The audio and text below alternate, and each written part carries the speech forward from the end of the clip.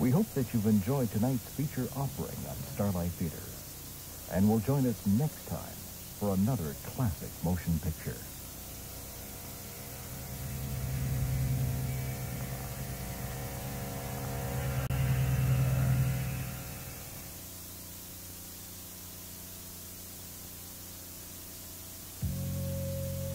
Programming on WYES is made possible in part by Bookstar, supporting information in all its forms and helping to bring you the best on public television.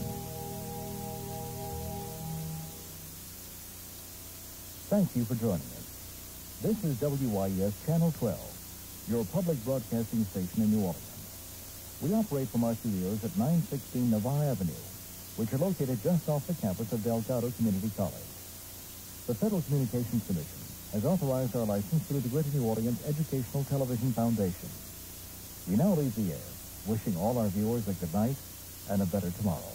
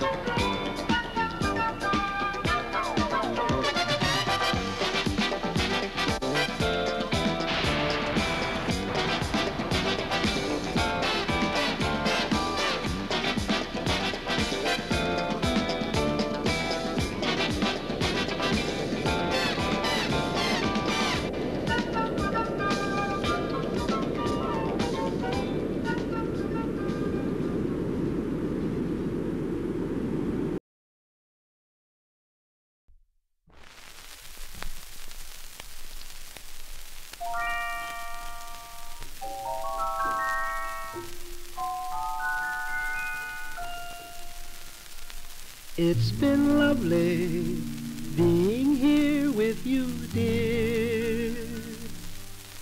It is with regret I have to go. I'll be thinking of you, don't you fear, dear. With a happy heart that loves you so. Pleasant dreams to you, dear. May they all come true, dear. In your slumber rhapsody, I hope there'll be a place for me.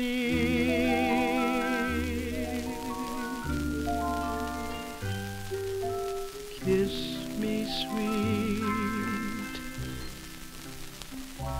and then, dear, till we meet again, dear. Dream a dream that's meant for two. Good night and pleasant dreams to you.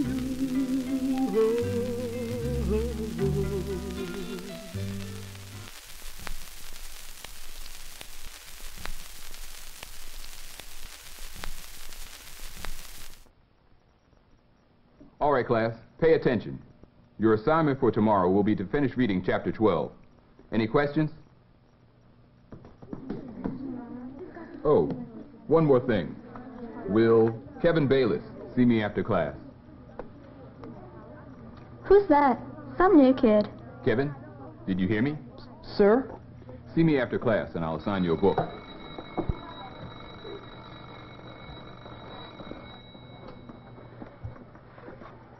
Well, how'd you enjoy your first day with us? Okay, I guess.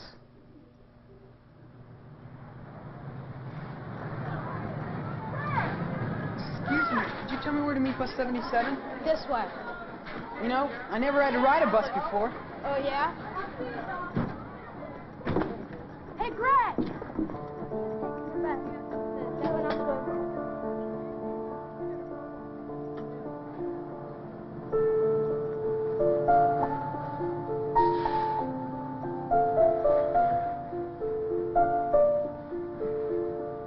Good night, Mr. Caldwell. See you tomorrow, kid.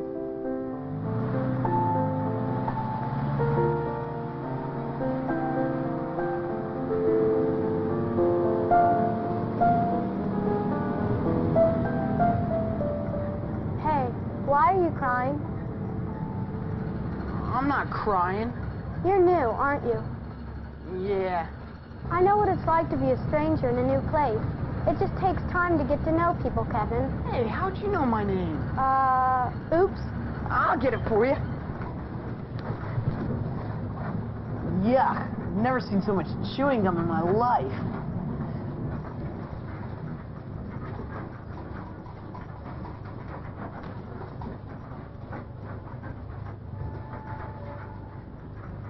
Last stop, buddy. Which way did that girl go? You know, the one with curly hair, white slacks? Curly hair, Yeah, white slacks. yeah. Listen, buddy, no little curly-haired girl with white slacks just got off this bus.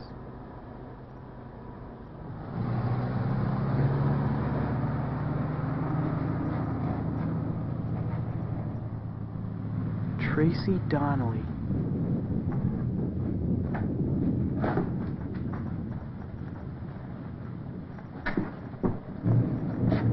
Darn, I wish I knew where the movers put my spice rack. You never guess where I found the toaster? In the attic. Now, why on earth would they put the toaster in the attic? Well, I'll just have to buy some garlic salt. Your father simply cannot live without it. Perfect. Another day like this, and I'm going back to Oregon. Can I go with you? Honey, lend me your pencil for a second. These must be all over the house. I found a whole pack in that old desk the Donnellys left behind. You did? You mean the Donnellys used to live here? Yes. The lady next door told me they moved away right after the accident. Too many painful memories, I guess. What accident? Why, their daughter, Tracy, died last year in a school bus accident.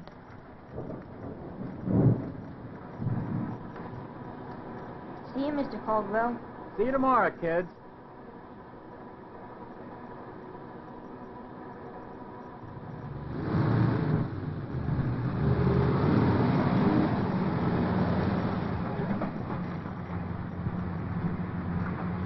Boo. Ah! Well, that's what we say, you know. Go say boo. Cut it out, will ya? Are you crazy? No, but the driver's gonna think you are if you don't keep your voice down. He can't see me. He already thinks I'm nuts, thanks to you. Listen, buddy, no curly-haired girl in white slacks just got off this bus. Well, what do you want me to do? Walk up and say, "Hi, Mr. Caldwell, haven't seen you for a while." Not while the bus is moving. You might lose control and send us flying into one of those... Oh, I'm sorry. I wouldn't want that to happen again. You're wondering what did happen, aren't you? No. Liar. Well, I didn't get out. I didn't get out soon enough after the crash. There was this fire. I'm sorry. Will you stop saying I'm sorry? I don't need that. It's not why I'm here. Well, why are you here? And why do you come to me? Why not someone you used to know? Come on. It'd scare them out of their wits. Besides, you and I have something in common. Newcomers and all.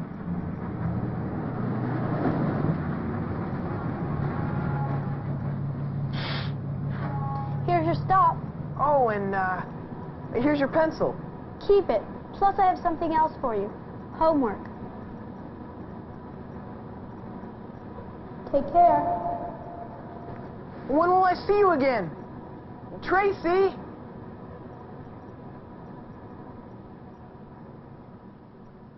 And for those of you who aren't at Corvallis Junior High tonight, you won't have to miss out on all the fun. We're going live right now to the 5th annual Battle of the Bands. First up, a great new group from the area, The Scene. Thank you very much. Thanks a lot. You ready,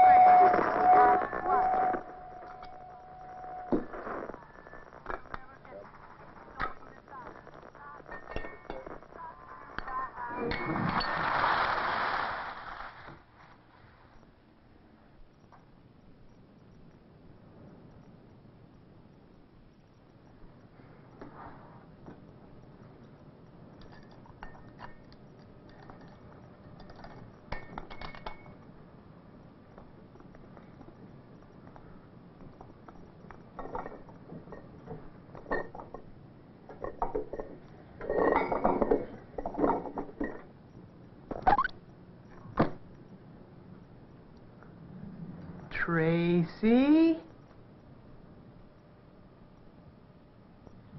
All right already.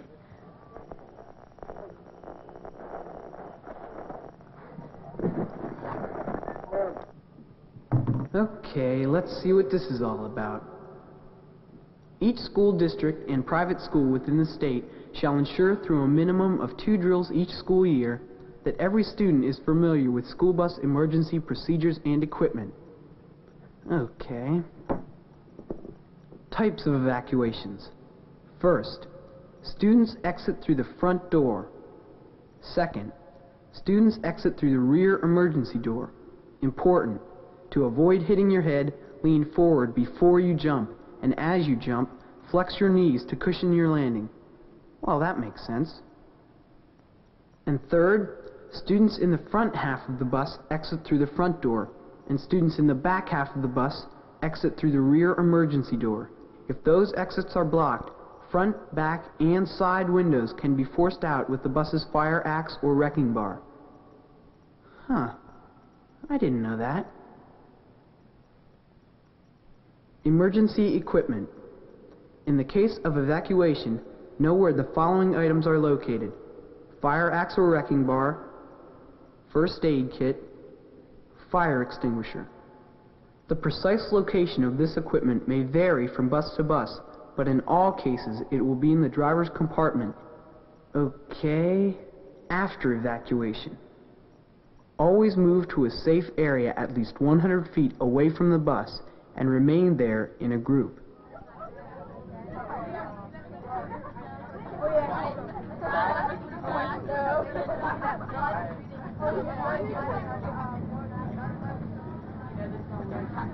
Well, look who finally decided to show her face. What? Oh, never mind. I am so embarrassed. I told you you were the only one that could see me. Now that you're here, I can thank you in person for messing up my workout the other night. Oh, boys and their stupid weights. You were better off reading the handout. What is so important about this dumb handout?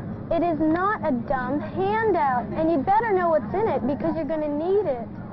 How do you know? Hey, look what that pickup's doing.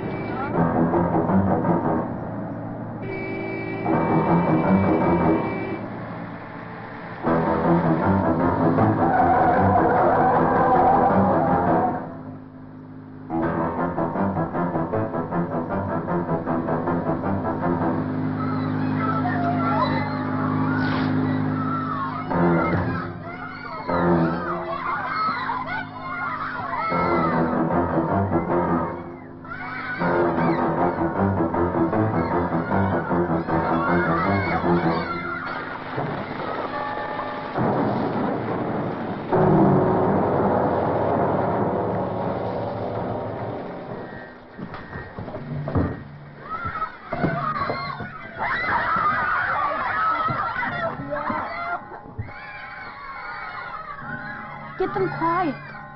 Hey, everybody. Louder. Hey, cool it. That's better. Now let's clear this aisle so we can get out the emergency door. Better see if anyone's hurt. Everybody up there okay? Andrea's cut, and the driver's unconscious. Do something, man. Grab the first aid kit and bring her back. Okay, let's get out of here.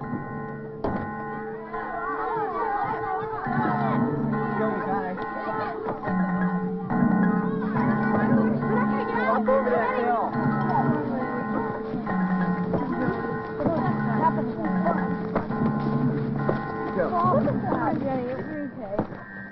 This is it except for the bus driver. You better do something about him real fast. Kevin, the first aid kits on some buses have ammonia capsules. Let me see that a minute. Great. Okay, help her out and get far away from here. Hey, take it easy. What do you mean, take it easy? Every time someone jumps out, there's less weight to balance the front. This bus is going to nosedive any second. Go. Come on, let's get out of here. Guys, hurry up. Come on. Go over.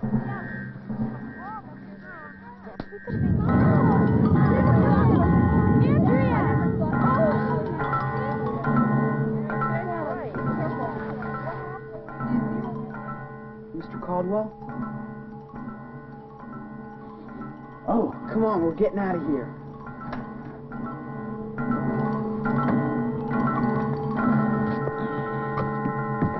Come on. You okay? Yeah, I'm okay. My clarinet! Jenny, don't go down there.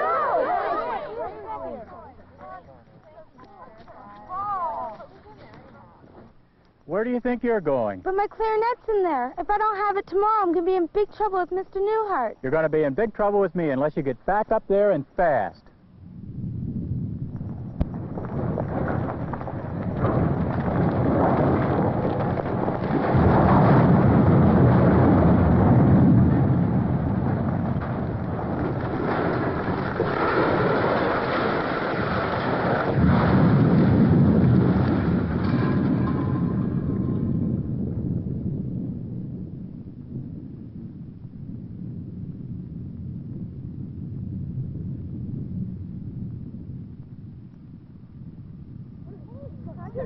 Tracy! Where's Tracy? Stay back. Hey, you saved our lives. You're a hero. Good Good job. job. All right. All right.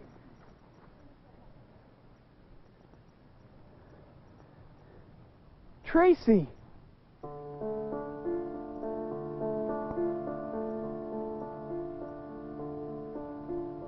Tracy!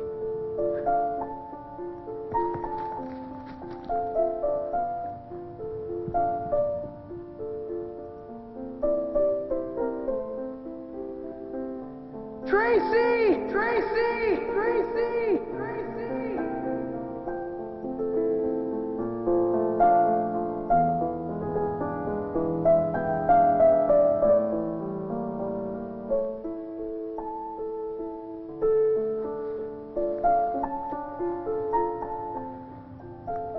Come on, Kevin. It's over.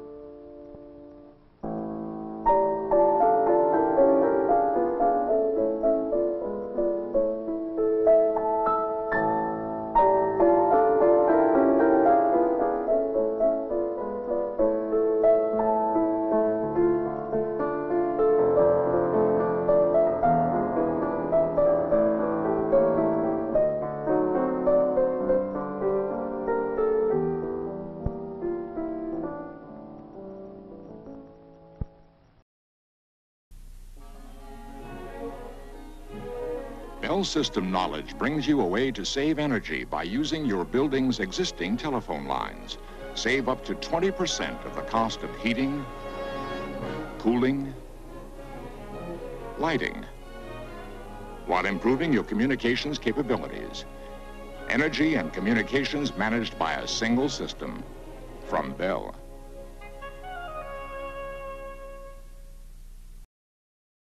Introducing a spectacular breakthrough in home communications. It's the amazing new Electrophone, an electronic center complete with radio alarm clock and speaker telephone, all in one handsome compact console that works everywhere.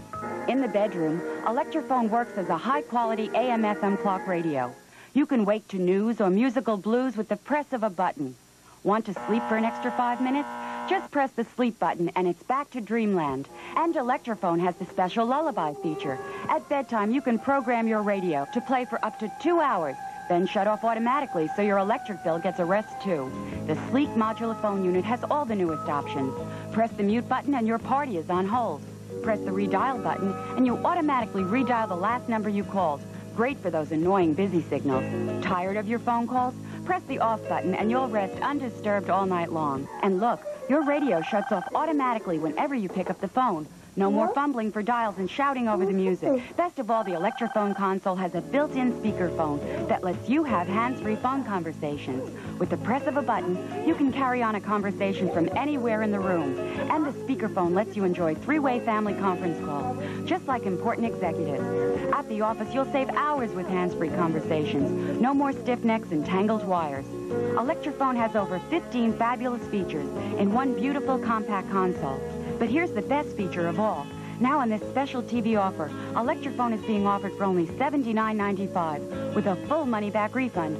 Use your credit card and order your Electrophone console, the space-age phone with the old-fashioned price tag. Here's how to order. COD and credit card orders, call toll-free 1-800-4...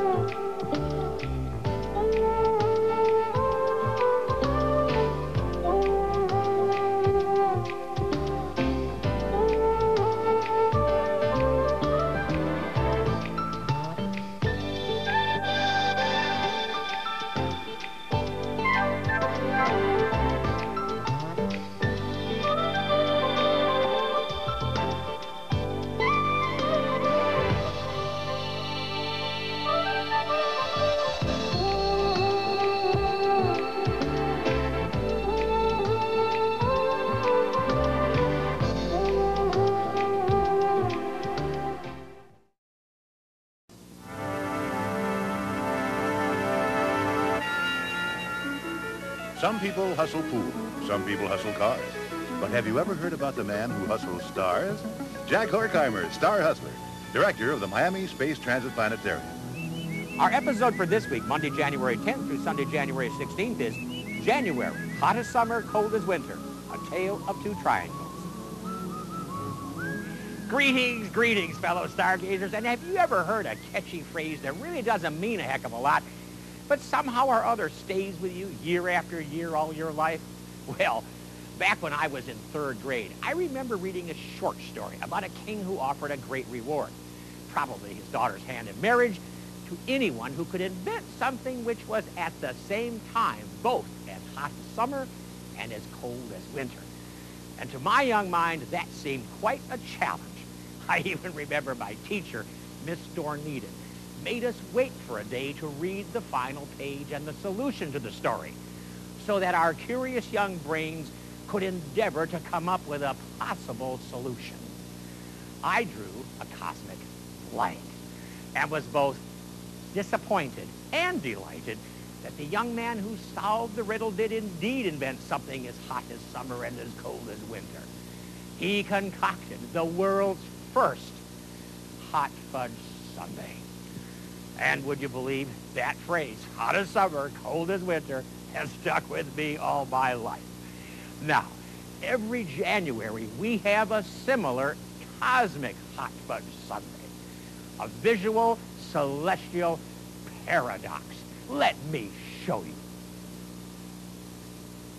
Okay, we've got our sky set up for any night in January across the United States, Canada, and Europe in evening twilight. And if you look high up in the southeast, you'll see the 3 stars that mark the belt of Orion, the Hunter. And up to the left of the 3 stars, the bright shoulder star of Orion called Betelgeuse.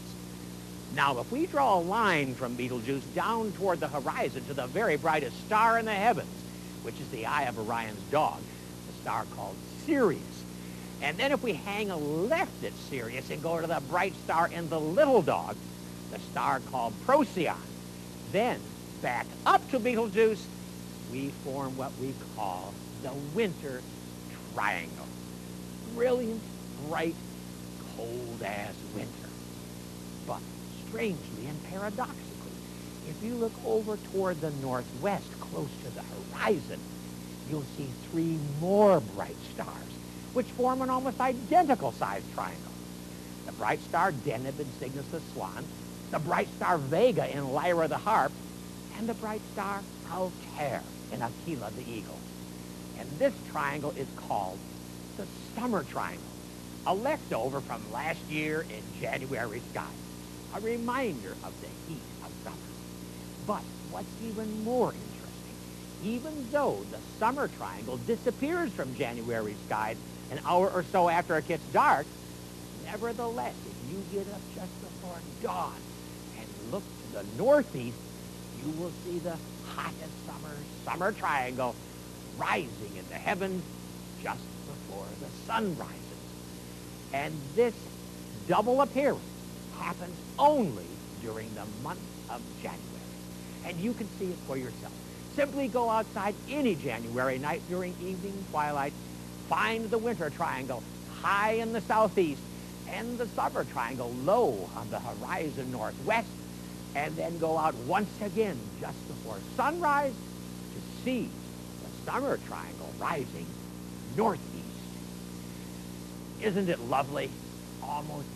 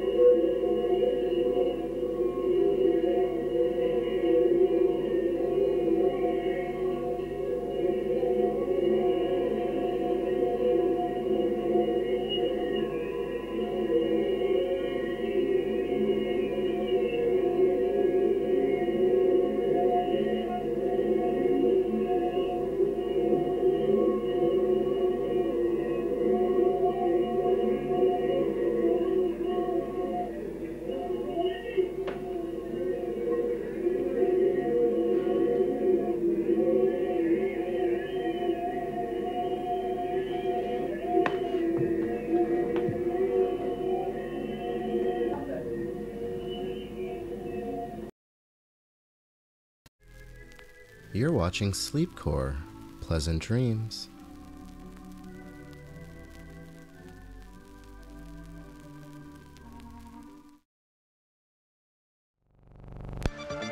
Welcome to this hour's update. Top of the galactic news is the continuing space battle on Galaxy 48. In spite of relentless attacks from an alien space armada, the mothership continues to hold her own. And now some rather bizarre local news. A man was rescued today from a dark and sinister cavern deep underground. Dubbed by police as the Night Stalker, he told terrifying tales of deadly bats, poisonous spiders, and robots trying to kill him with laser guns. Laser guns weren't involved in this next news item, but a peaceful corner of the Earth was devastated today as a typhoon centering off the islands of Utopia swept inland, destroying in its path a complete industrial complex. And now some Hollywood movie gossip. Soon America will thrill to the danger and devastation of deadly discs. Look out for the futuristic adventure of Tron coming to your area. The sports desk has some hot items too. Thanks, Jim. First, boxing. Mahatma Ali made his 216th attempt last night to regain his crown. He was unsuccessful. The men's tennis semifinals at Wimbledon today saw that incredible player, beyond belief, return with a stirring rally to advance forward to the finals yet again. It might be tennis weather here. But it's skiing weather on Zeus. A heavy snowfall gave the U.S. ski team an opportunity to practice for the 42nd Olympics. Ouch! Another report has just been starlined directly to the news desk. Planet Earth was apparently saved from total destruction today. Star Strike forces counterattacked an attempt by an alien craft to laser bomb our planet. The craft was disintegrated. Until our next update, goodbye. Today's update was brought to you by Intellivision Video Games from Mattel Electronics.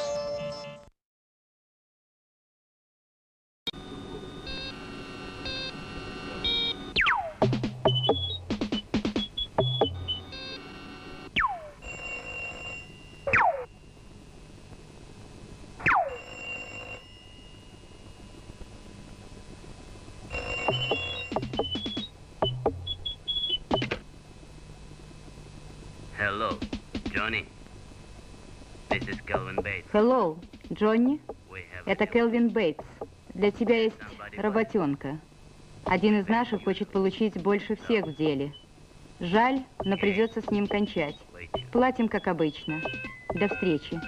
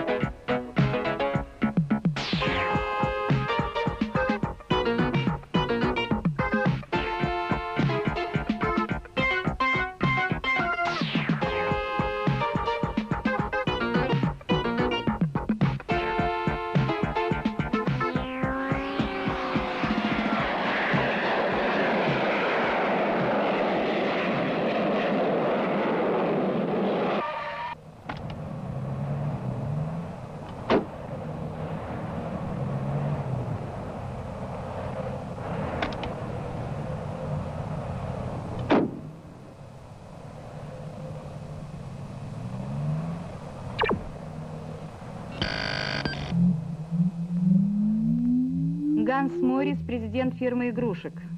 46-я улица, оружие при себе не носит.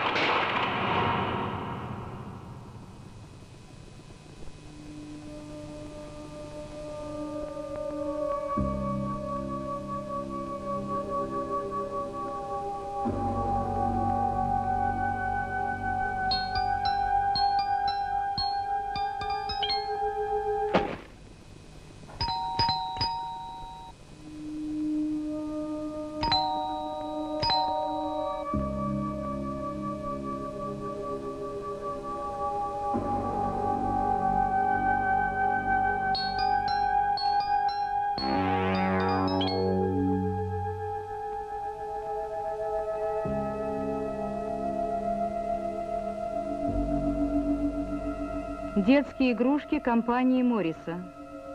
Сундучок для солдат удачи.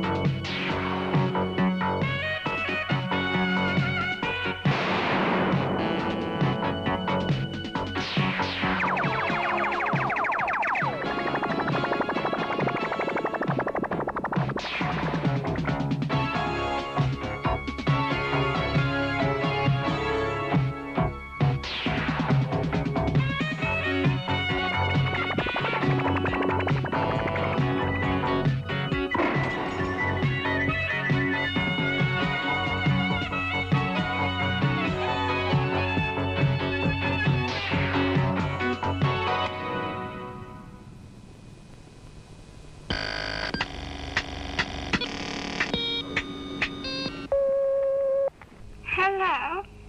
Hello? Who is speaking? How do you do? Can you hear me? Hello? We are joking as usual. Whom do you want? Yes, sir. You call me back.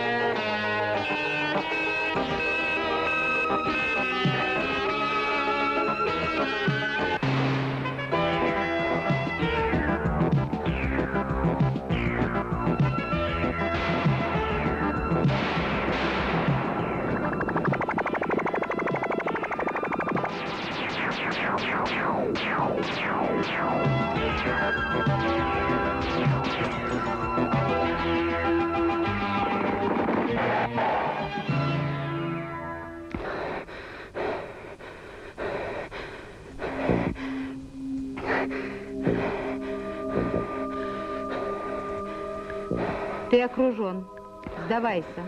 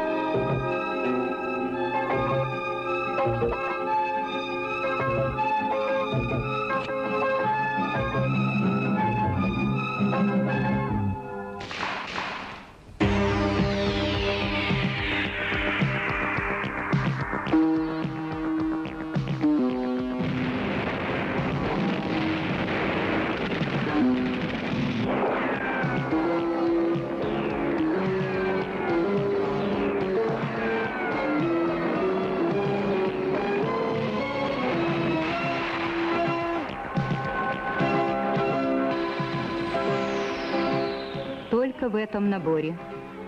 Действующая модель термоядерного устройства.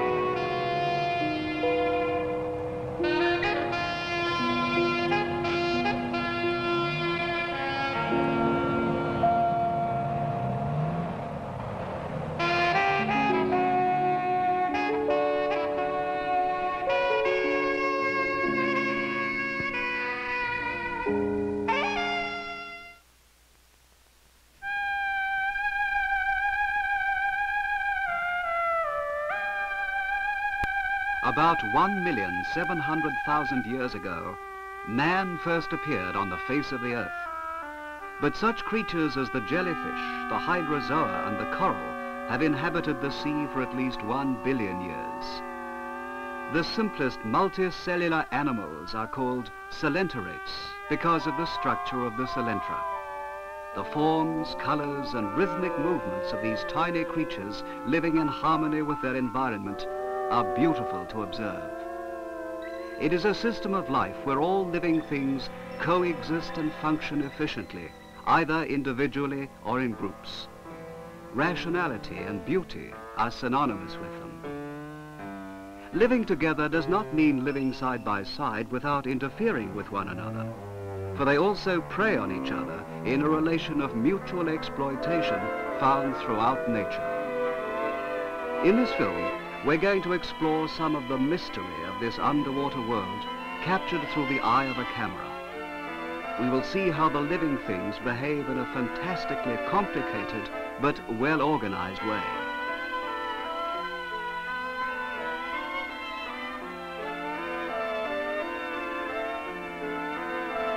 Hydrozoas, which resemble flowers on the earth in appearance, survive by catching smaller creatures than themselves.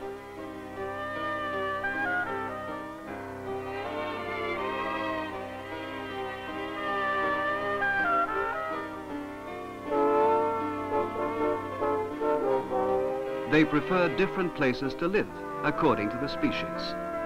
Some of them grow on seaweeds, some on shells or fish, and others cling to the sand or rocks on the bottom of the sea. Coelenterates in this stage are called polyps by biologists.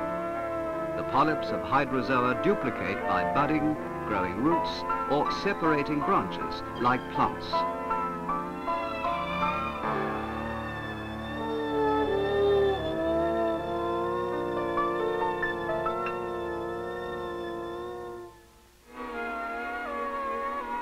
Some hydrozoas have a two-stage life cycle, a fixed stage of polyp and a swimming stage of jellyfish called medusa. Medusa buds grow on the polyps, enlarge, and then leave them. The medusas have sexual distinctions and duplicate sexually. They can exist as medusa only under certain conditions, just as the plants on the earth grow flowers only in particular seasons.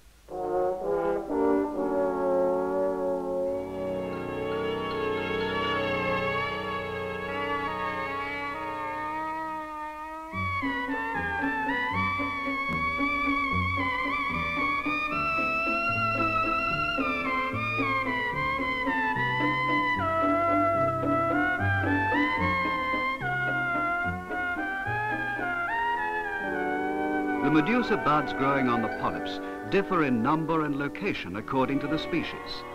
For example, some polyps grow buds on their stems and others on their roots, or on a part very close to their roots. This is true even in the case where the baby medusas may look exactly like those of a very similar species.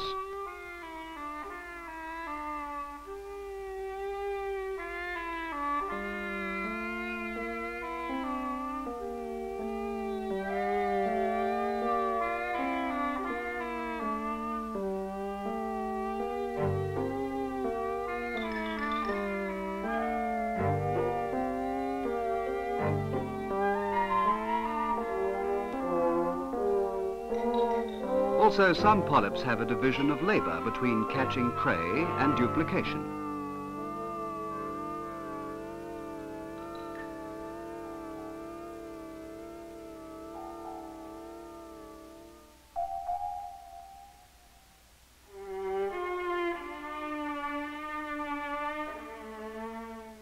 Let's look at the medusa buds more closely, taking Cladonema as an example. The small projections under their tentacles grow into buds. Next, organs, highly sensitive to light, which the polyps do not have, and tentacles begin to appear. And then the buds enlarge, spreading their tentacles outward and begin to heat up. By this time, they try to capture plankton by shooting poisonous needles, which are stored in nematocyst capsules at the end of their tentacles.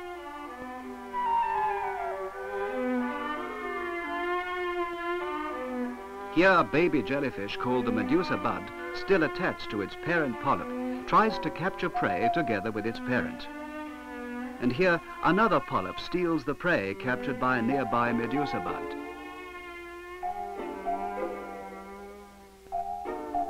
When a medusa bud is able to absorb the prey into its own stomach for the first time, it is a sign that it will soon be independent.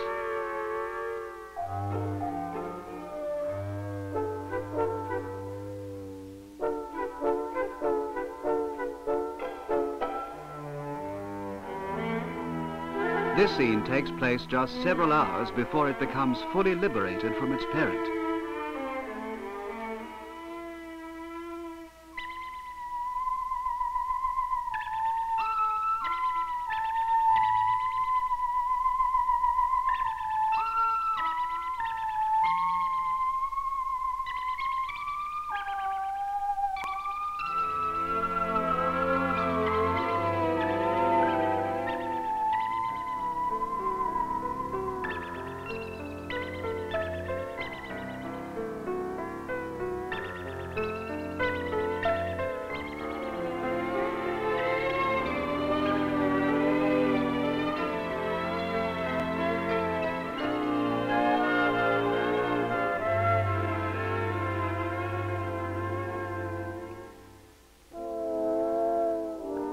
The Cyphozoa family, which includes the moon jellyfish, is much larger and has a more complex structure. Whitish polyps become many layers of reddish-brown strabilla, and soon each layer begins to become separated into Ephira larvae.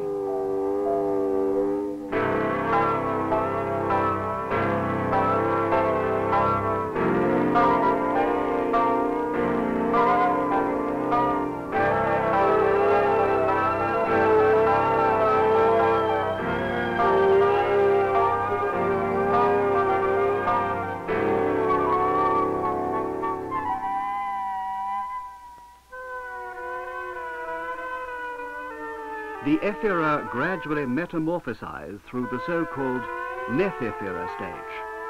A 2 to 3 millimeter Ephira grows into a large jellyfish with a bell 20 to 30 centimeters in diameter.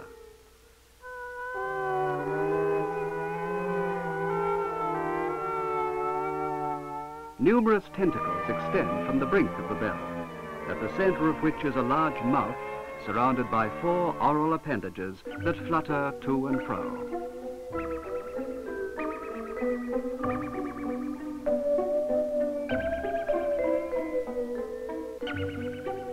About 1 billion years ago, the first solenterates made their appearance, but it is not known whether jellyfish or polyps were the first to appear. Hydrozoa and Cyphozoa have gone through 2 different phases, as jellyfish and as polyps from time immemorial.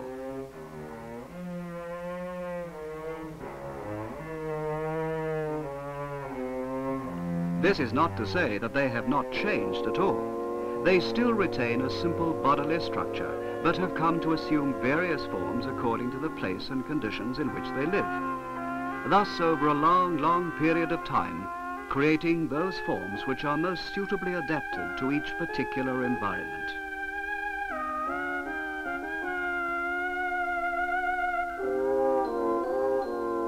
At birth, the Equoria jellyfish is only 1 millimeter in length and has but 2 tentacles. A few months later, it has many tentacles and has grown a bell 20 centimeters in diameter.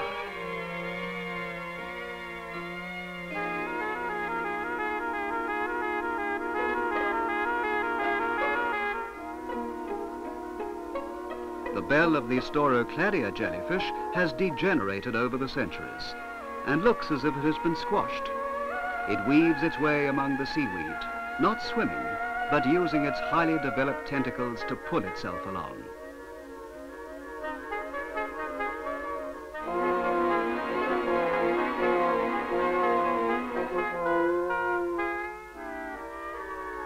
The Sarsia jellyfish, which inhabits the cold northern sea, has a long stomach when it reaches adulthood.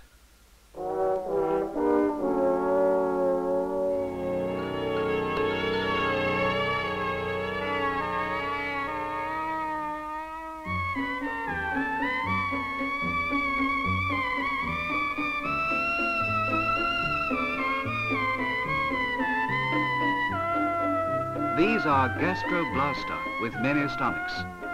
Some hydrozoas duplicate non-sexually, not only from polyps, but also by division or budding.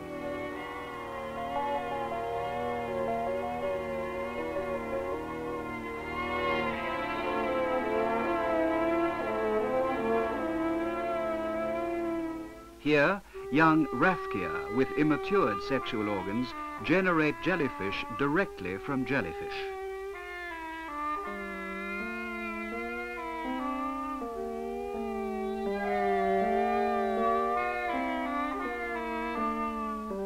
Some polyp-like jellyfish exist which cling to the surface of seaweed and never swim.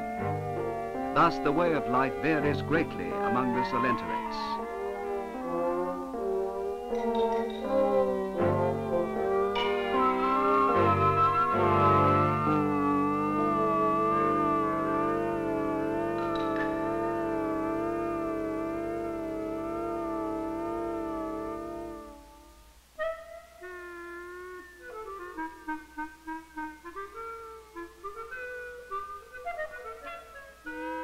A plain of seaweed in the northern sea near the shore is an important life space for many creatures. The Gonionemus jellyfish, with a 1.5 centimeter in diameter bell, appears there in the summer. It has adapted well to the environment.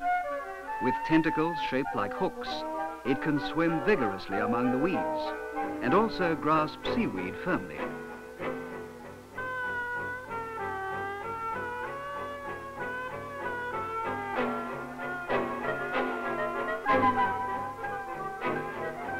This is very convenient for catching a larger prey.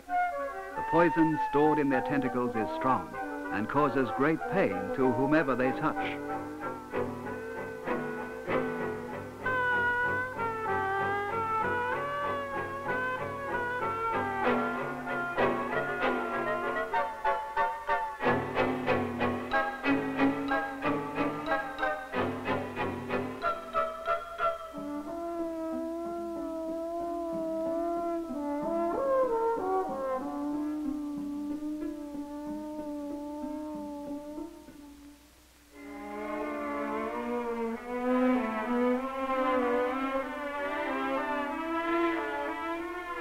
The Spirocodon, native to Japan, is a winter jellyfish. As the end of autumn approaches, their tiny offspring make their appearance in a creek, and within a few months they have grown to become large, beautiful jellyfish, only to disappear in spring after laying their own eggs. But it is still not known how these jellyfish live during the polyp stage. Thus, there is still much mystery about the Coelenterets.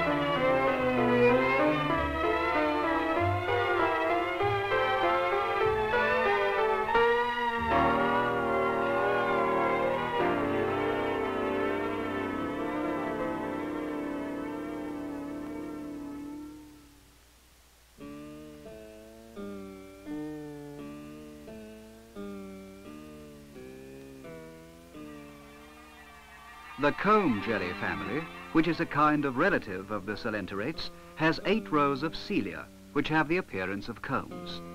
When light is reflected on the cilia as they move to and fro in a regular manner, they shine like a rainbow. Their body is too fragile even to keep specimens of.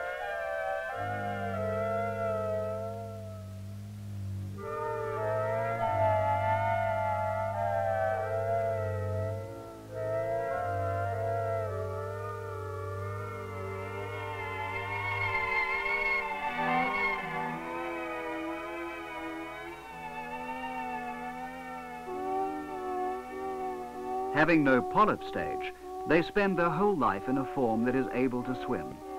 Found in the sea around Japan, they are brought from the southern sea by the Japan stream.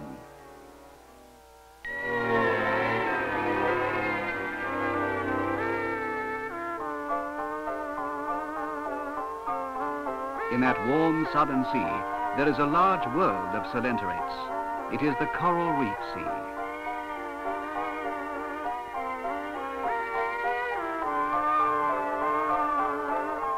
Masses of Solenterate create underwater scenes reminiscent of mountains, valleys and plains on the face of the earth itself. It is mainly composed of large bone corals which form a big colony. Compared with other Solenterates such as the Hydrozoa and Cyphozoa, individual corals are not so different in size, but their colonies are far larger than those of the jellyfish.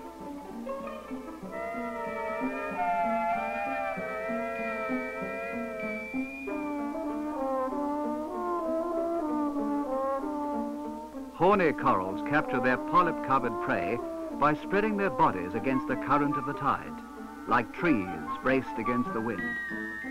And other creatures make use of the corals for shelter and habitation, just as living things on Earth use trees and vegetation.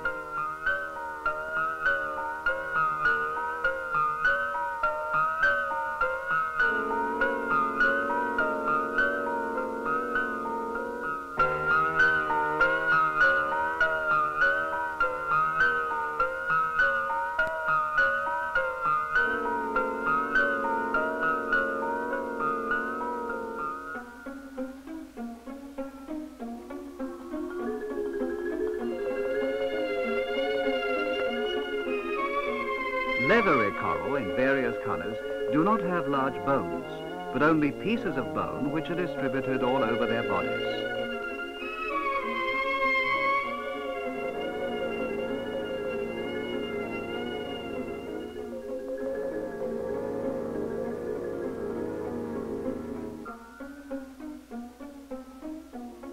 The Xenia family opens and closes its tentacles restlessly.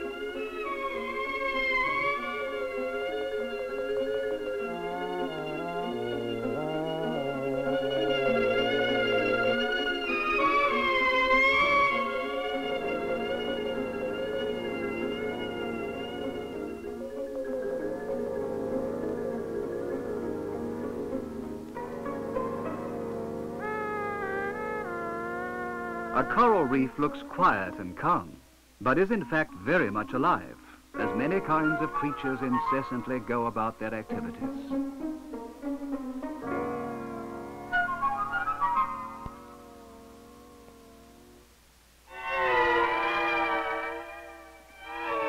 The corals in shallower waters are green or brown, because a great number of unicellular plants called zooxanthellae live inside them, engaged in the process of photosynthesis with the abundant sunshine.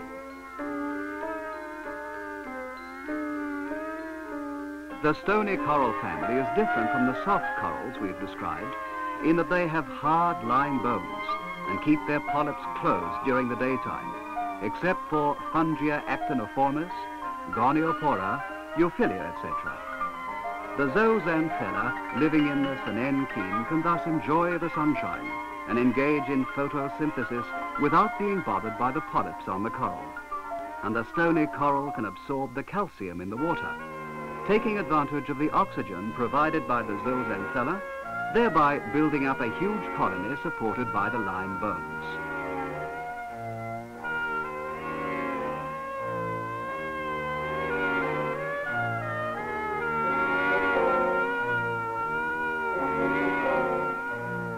Thus, the corals perform a part of the role that the vegetation on the Earth does, though they are actually animals. Over a period of several thousand years, a huge aggregation of stony coral colonies has created elevated coral islands, where the coral reefs work as a water break, permitting an abundant number of creatures to live there and contribute to our human life.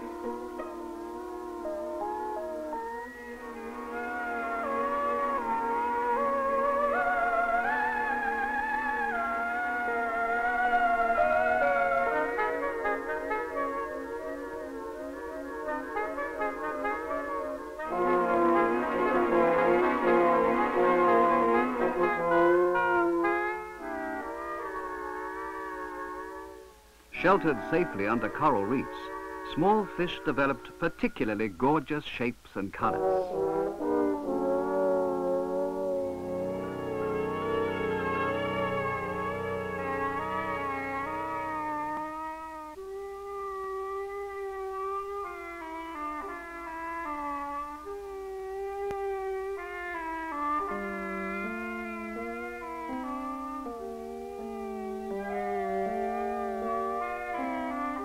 Corals also fall prey to other animals.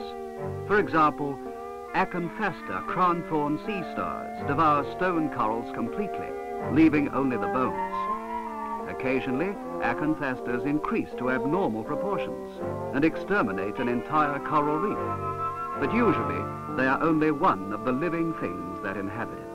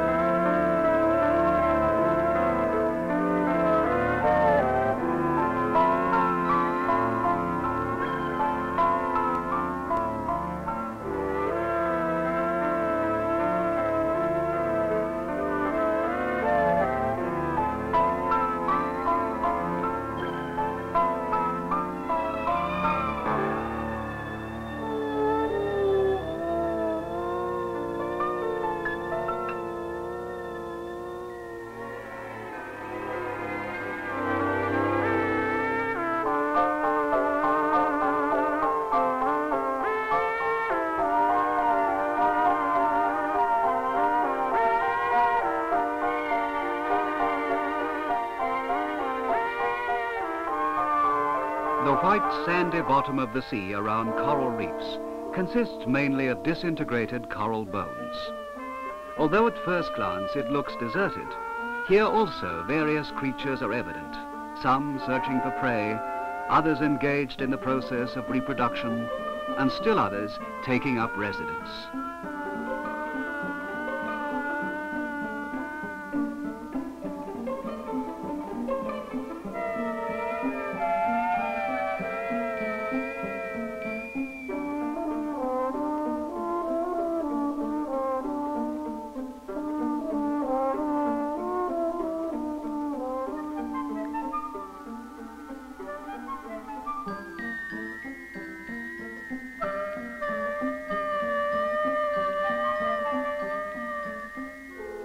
Cavernularia sea pen, a soft coral, keeps its body half buried in the sand to catch its prey.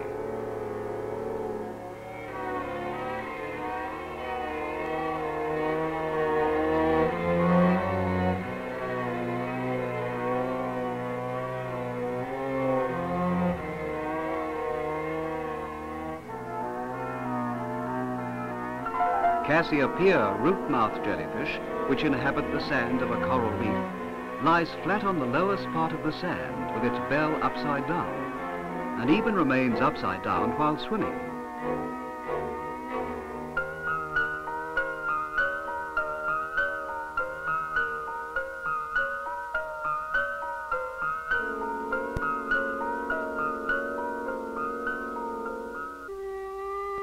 Actinodendron sea anemone looks extremely similar to the Cassiopeia root-mouthed jellyfish. It lives in the sandy area and is extremely poisonous.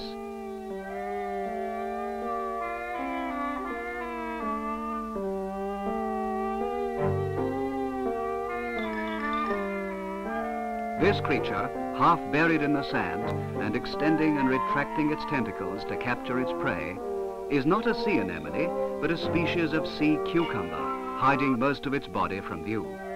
It is Cucumaria at dinner. Adaptation of life to the sand has helped to form its peculiar shape.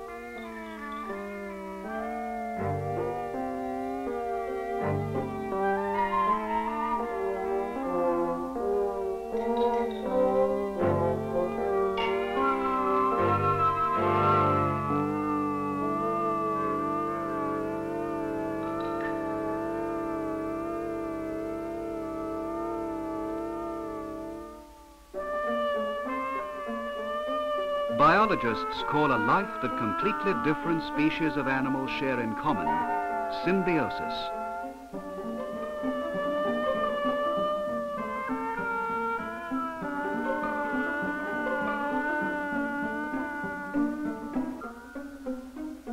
For example, various fish of the Pomacentridae family, or clownfish, share life with large tropical sea anemone, such as Radianthus, Stoacactus, Physobrachia, etc. Clownfish are especially possessive, and one will not allow another to approach his own sea anemone. If then more than one clownfish are seen with one sea anemone, they are either a mating pair or parents with offspring that are not yet able to live independently.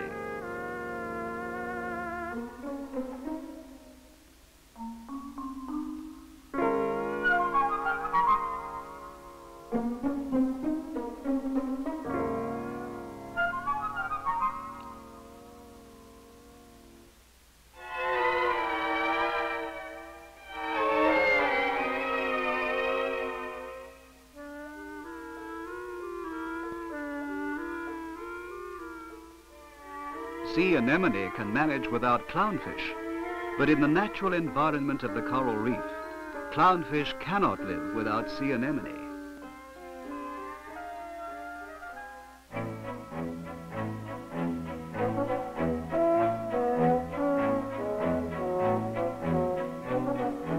The offspring of the kingfish live with Thysanostoma, the large jellyfish which are their only reliable companions. What help would it be to the jellyfish to be accompanied by a fish?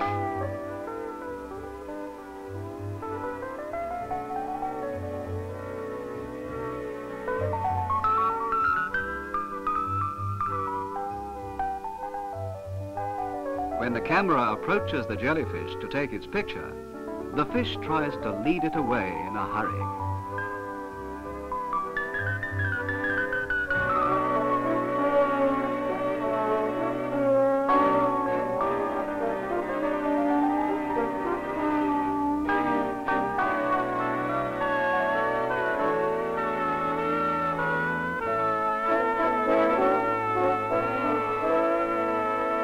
In the 20th century, we live at a time when the very few areas as yet unexplored by man are fast disappearing.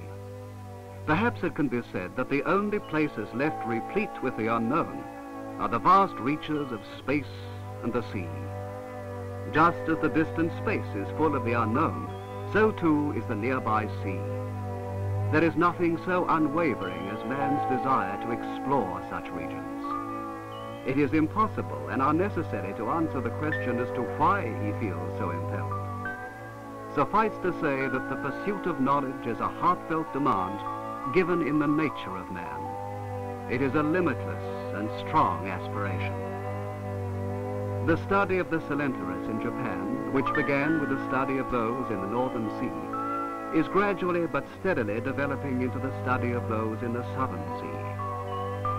Observing the ecology of the living creatures in the sea is a difficult thing. But with our developments in electronics, we can say that the door is now opening to a hitherto unfathomable world.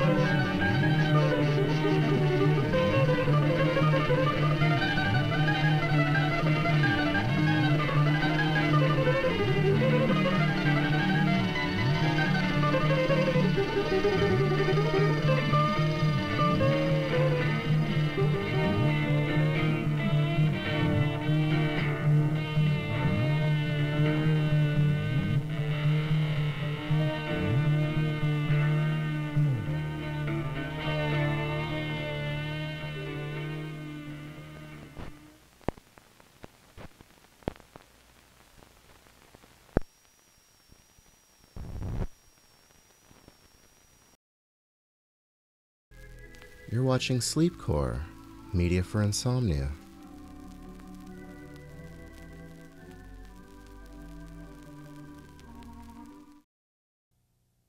For more than 2 decades, Sybaris Pool Suites have proven to be the perfect place for couples searching to get away. A paradise for couples seeking to ignite their feelings, rekindle their romance, and enjoy quality time together. A Sybaris Pool Suite is a delight to the senses, providing every amenity possible. It's the ultimate romantic experience. Let's begin your romantic adventure together with this sneak preview of Sybaris Pool Suites. Luxurious. Romantic, relaxing. I made him laugh. Fun, yes. I made him laugh. I was counting the times I was making him laugh. It's just the two of you, together, alone, in a Sybaris Pool Suite. The perfect marriage of soothing water and comforting fire. A luxurious environment which brings couples closer together. I think it's real hard for people to get time alone. because there's always something else going on. Yeah, it was nice that you didn't have to worry about the phone, the doorbell, the kids, but we've never had the luxury to just lay there and talk to each other, you know, and I think it was 3 in the morning before I realized it's 3 in the morning, you know, we just got deep in talk and relaxing and having a good time. Everybody wants to be held and cared for and touched and loved, everybody. For 20 years now, Sybaris founder Ken Knutson has witnessed what his dream has meant for thousands of couples. It allows people to open up and talk, and they can't do that at home. The triggers of home life keep you from doing that. And the communication is priceless. It's that time that you can talk and share and say how you feel. That's what Sybaris brings out of you. Sometimes when you have children, it tends to make the relationship sway away, you know, and the Sybaris is more like an opportunity to make things back romantic and just bring things a lot closer together, you know, as far as your relationship is concerned. It can do a lot for one night. One night can do a lot for a person that hasn't been alone in a long time, and that's our problem. Oh, it's a place for rejuvenation of a relationship. It's a place to perpetuate, maintain that feeling that you desperately want. Sybaris Pool Suites. From the elegance of the Whirlpool Suite to the extravagance of the chalet. It's a tropical getaway that's close to home. As soon as we walked in, our eyes just widened and our mouths just dropped. They had the lighting just right. All the lights were dim. The fireplace was on, and it was just very romantic. I mean, it was just beautiful, and someone really thought about every little detail. You know, towels by the pool, towels by the whirlpool, towels by the jacuzzi, towels in the sauna. Robes on the bed. Terry cloth robes. It was like, let's just even a corkscrew by the glasses. Glasses. The ice bucket. Yeah, someone thought of every detail, but it was just, you didn't have to worry about creating the atmosphere to have a nice one-on-one conversation. You know, you didn't have to worry about soft music or, you know, candles or anything. It was like everything else was taken care of for you. You just had to worry about each other. It's really a class place. I mean, this guy who came up with this idea, I think he thought about the everyday guy who wanted to get away and just enjoy himself, even if it was nothing for but a day or two. When you walk into a Sybaris room, the room is so opulent. A blue water shimmering with lights fractured through it, off the ceiling, a fireplace flickering, soft lights under the bed, soft music, the room smells beautiful, palm trees, a Hawaiian sunset in the room. Every trigger there tells you pleasure, tranquility, a remote island, you've shut out the world. Wow. You know, he's going, I want a room like this at home. If you Can I build this at home? If you ever build a home, this is like the kind of master bedroom we've got to have. I mean, I was amazed. Here's a place that you don't come in and just get some rinky-dink cassette player. They give you a stereo system. CD. I brought my CDs because, you know, I love jazz. I mean, you get the movies. You get, I mean, this is, where's this guy Ken at again? I want to shake his hand for coming up with this concept because now I have a way, right here, I got a way to deal with all that. It's the old Sybaris move. That's a result of 20 years. 20 years of evolution. And only the wealthy seem to have the opportunity, like lifestyles of rich and famous. And you look at these things, no one that I know has a bedroom with a swimming pool in it. Not even the richest of people. It is your own swimming pool. It's not like shared with everybody else. This is your own. Total luxury. People think that the pool is a small, like little pond pool. This is it's a lake. This pool is a lake. The sparkling waters of a Sybaris pool suite, continuously tested 24 hours a day with state-of-the-art diagnostic systems that monitor and balance the pool. And as I was lounging by the pool and just relaxing, drinking my wine, you know, it's like the rich people appreciate that they could do this any day of the week, you know. It's like we're really lucky, you know, to just get away, have each other. It was relaxing. It was getting acquainted. I think it was... It was immaculate. Yeah. It was impeccable. The room was just spotless. Everything. Words like immaculate and impeccable describe the care and attention our suites receive. Our suites are meticulously cleaned and detailed, and each suite receives a thorough top-to-bottom final inspection. First time we stayed in the regular swimming pool suite. Yeah. And then we had the one with the whirlpool. Then we had the deluxe the second time. And the next time, I think we're going for the chalet, so I can pull my Explorer right up into the garage, and I can get out of bed, slide right down into the pool. I don't care what anybody says. That's worth it if you want to be able to do it, but just one time a year. It really is. Sybaris Pool Suites, a dream 2 decades in the making. 4 convenient locations today, but it all started 20 years ago in Downers Grove. We currently have 2 swimming pool suites at the very entrance, the beginning. And then it has a series of whirlpool suites. There's 8 whirlpool suites, private individual cottages. Then it has 3 deluxe whirlpool suites and 1 top-of-the-line, one-of-a-kind deluxe swimming pool suite, of which it's a 2-story swimming pool suite, where the bedroom is cantilevered over the pool. And the waterfall cascades down in front of the whirlpool that's up on the upper loft, and it's a very special room.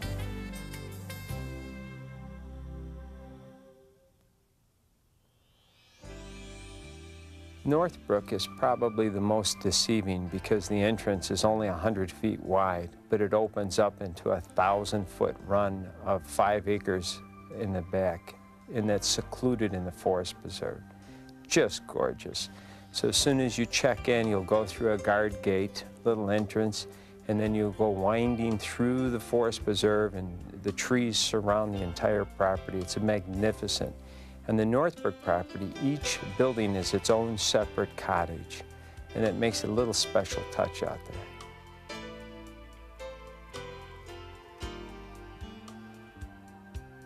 The Mequon property is probably one of the most beautiful properties that we have. It has a 300-foot entrance, and down the entrance on either side are lanterns. To the left is a magnificent farmhouse, an old country farmhouse that was built in 1869. In 1909, it was converted into a restaurant. Since 1909, Wolf's Island Restaurant has been known as the place to go for an intimate dinner, cocktails and dining, the best food that you could have. In every single square inch of the property, you can feel the history and enjoy the warmth. The restaurant is a perfect complement for your stay at Sybaris. You'd want to have room service delivered to give you the privacy, or you may want to take a short stroll across the yard and dine in the gazebo or in one of the beautiful dining rooms to have a cocktail and dinner over candlelight. Just perfect for a getaway. And then to the right of that is the country-styled motel rooms. Each room is antique-style, mansion beds, armoires. The whirlpool for 2 is surrounded by lace. The bedroom has a large picture window that goes out onto a private deck. And then you have a Dutch double door, so you can have a door in the front, a door in the back, and the wind blows through the room. It's just a magnificent room. Out on the deck, you have a Weber grill. And then in the courtyard is a gazebo, a pond, and a trail that you can walk through the property on. Then surrounding that particular piece, we have the swimming pool suites, where we have the deluxe whirlpool, the swimming pool, deluxe swimming pool, and the chalets.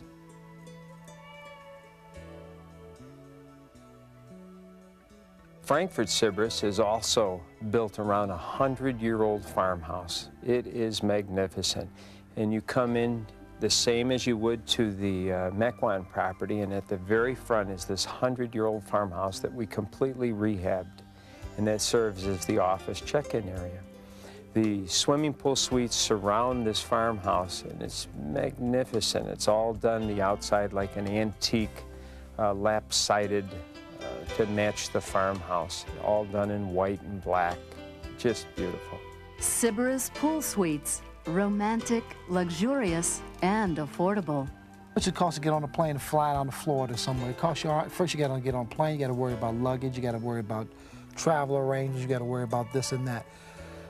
I mean, this Sybaris concept to me is so amazing because it gives you a vacation without leaving anywhere. I think it's a perfect anniversary present for each other, or something, you know, just to spend on each other, a little splurge every once in a while. I think it's very affordable. We're thinking of giving our parents a gift certificate there. Definitely. They deserve to get away too. I can't think of any place locally where you could get so much for really so little. I mean, it's not cheap per se, but I think like on an annual basis, like if you take a vacation or a weekend out of town, it kind of fits that bill. And it's got so much to offer once you get there. But I think it was instant relaxation. And the number one question that everyone asks, is it worth the money? I don't even hesitate. I'm like, absolutely. You know, and we're not made of money. He's a teacher. Catholic school teacher, I might add. But absolutely. And we were talking about, I said, we have to go back for our next anniversary. We just have to do it. At each Sybaris location, our front desk staff is committed to your complete satisfaction.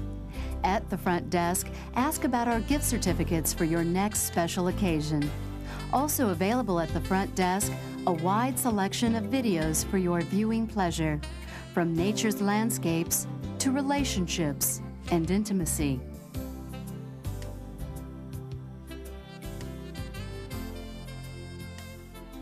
You hear a lot about the Sybaris, but it's more than what I imagined it would be.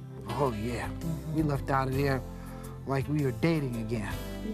Yeah. That's exactly how we, cloud nine. It's like a tropical paradise, really. It is. You gotta try it. I mean, you just got to try it. You gotta experience it.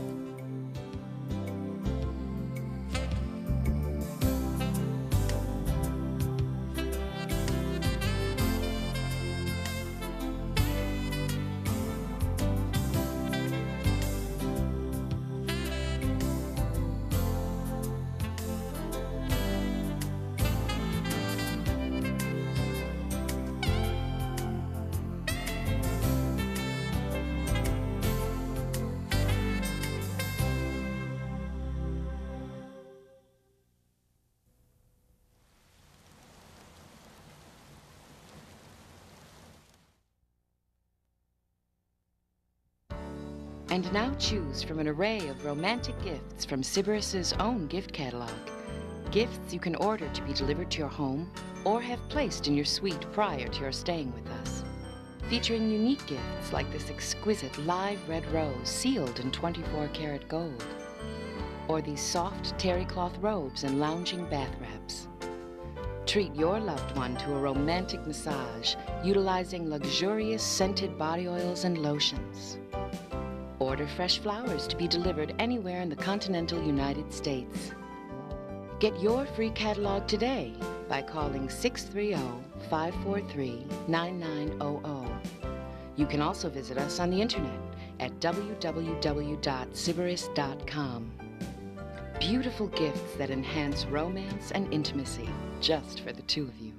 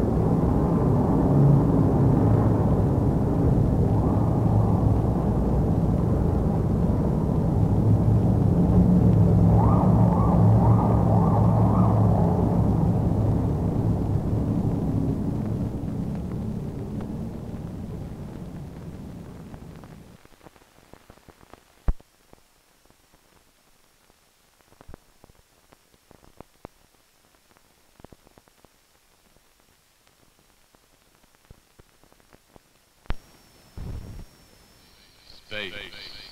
Space.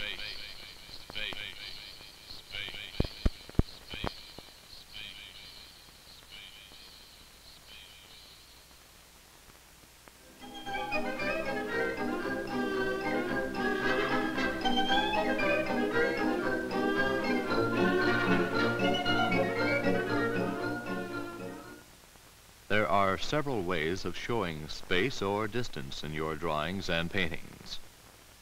Some of the ones that you will presently see are methods that artists have used for hundreds of years. They are easy to use and are based upon simple observation.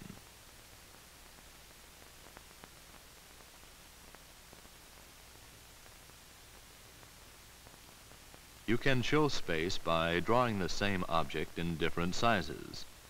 The larger the object is drawn, the closer it seems to you. And as it grows smaller, it seems to move further away.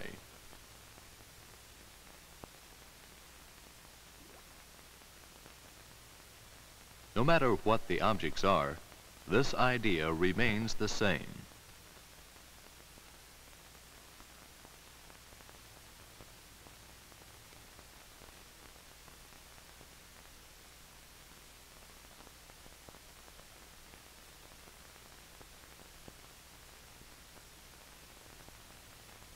Some artists use vanishing points in their drawings. This is just a more formal way of planning perspective or space. With this method, a point is usually placed on the horizon, and all lines which we wish to go back in the distance aim toward, then meet, and vanish at this point.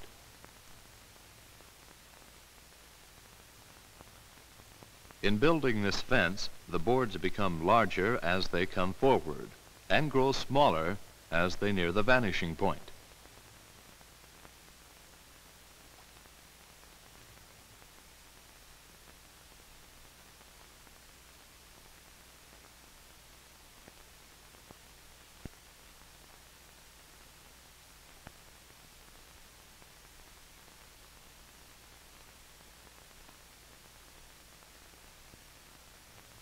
Stubby pencils, railroad, and telegraph poles make another good example of single-point perspective, vanishing on the horizon line.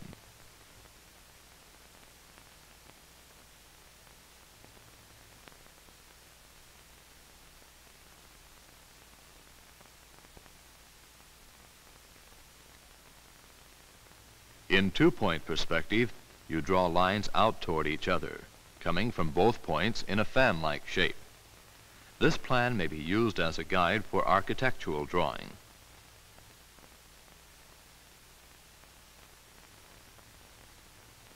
To add houses, buildings, streets, telephone poles, and so forth, verticals and diagonals are the only additional lines needed, besides the ones which go back to the vanishing points.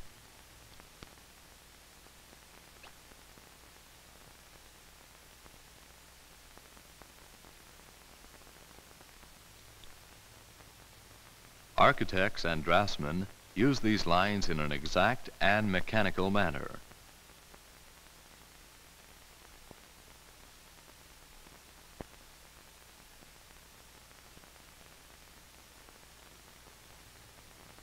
While artists use them only as an imaginary guide when painting or drawing realistic objects. Then they usually change and vary the rules to make their pictures more personal and interesting.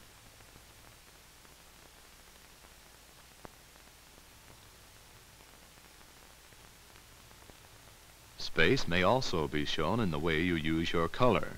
Darker, muted colors fade into the background of your picture, while brighter colored objects stand out and seem to come closer in the foreground. These birds are flitting about on the same actual surface as the background, but they appear to be closer because they are stronger in color. Note the differences in color between the background and Stubby Pencil with his Otto.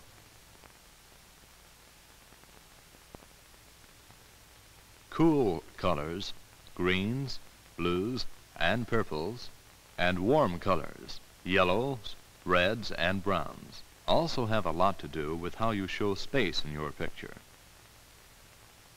Warm colors appear to come forward, while cool colors recede. The orange comes forward. The blue recedes, even though they are placed on the same flat surface. By drawing one object over another, you may again show spatial depth, still on the same flat surface.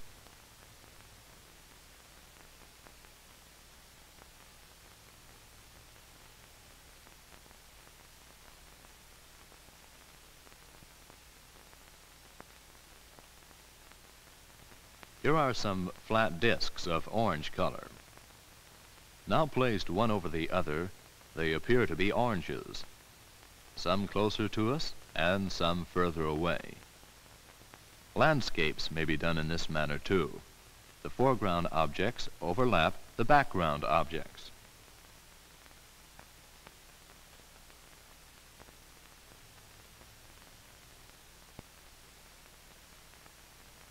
Familiar objects drawn in exaggerated proportion give the viewer feelings of great distance.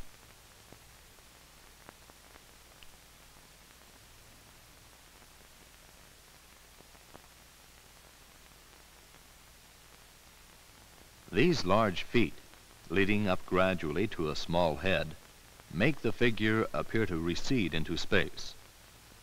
Or a large body with a tiny head placed in this manner gives the entire figure a look of gigantic height. You may use a combination of size differences, dark colors and bright colors, warm and cool colors, overlapping and exaggeration.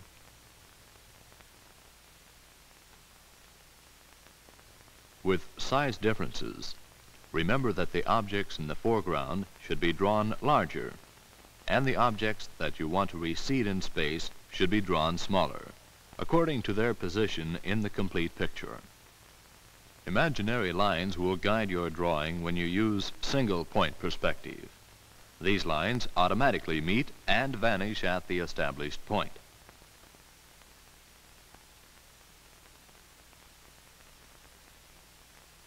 The two-point perspective method will help you if you are drawing a city scene with buildings and streets.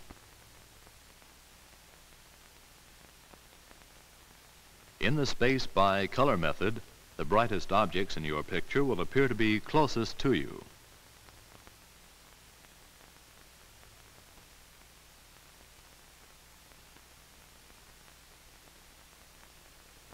Overlapping objects naturally establishes a feeling of space, the feeling of objects closer or further away.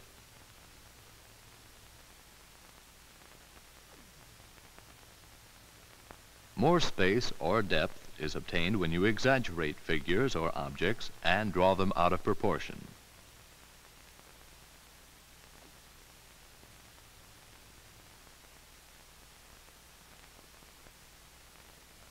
These are a few simple clues to a variety of possibilities which you may use to show spatial depth in your work. After experimenting, you will find combinations of your own, and by using them in differing degrees, you will come upon your own formulas by which to achieve in your pictures the wonderful feeling of space.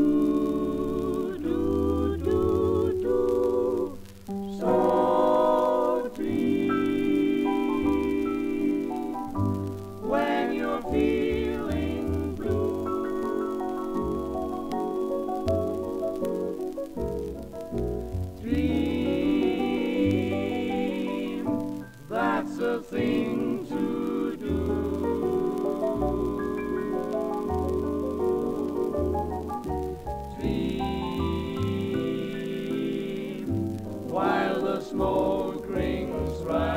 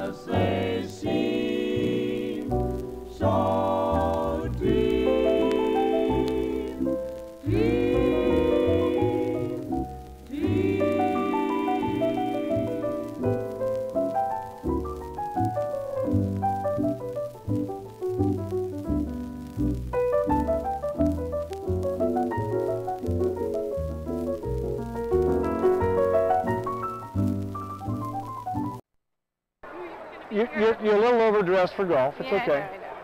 But I get a pretty good idea of what we're going to do. Is this for blessings? I got to break 90. Okay. Are you close now? You're in the bubble? I'm like 90. Oh, very good.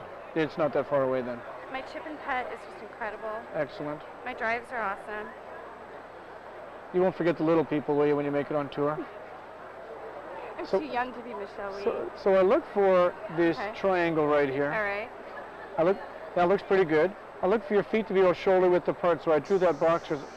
The box is outside the shoulders equals inside the heels. Okay. Now we're going to have a little bit of, it's difficult for me to be able to watch what your lower body's doing a whole lot.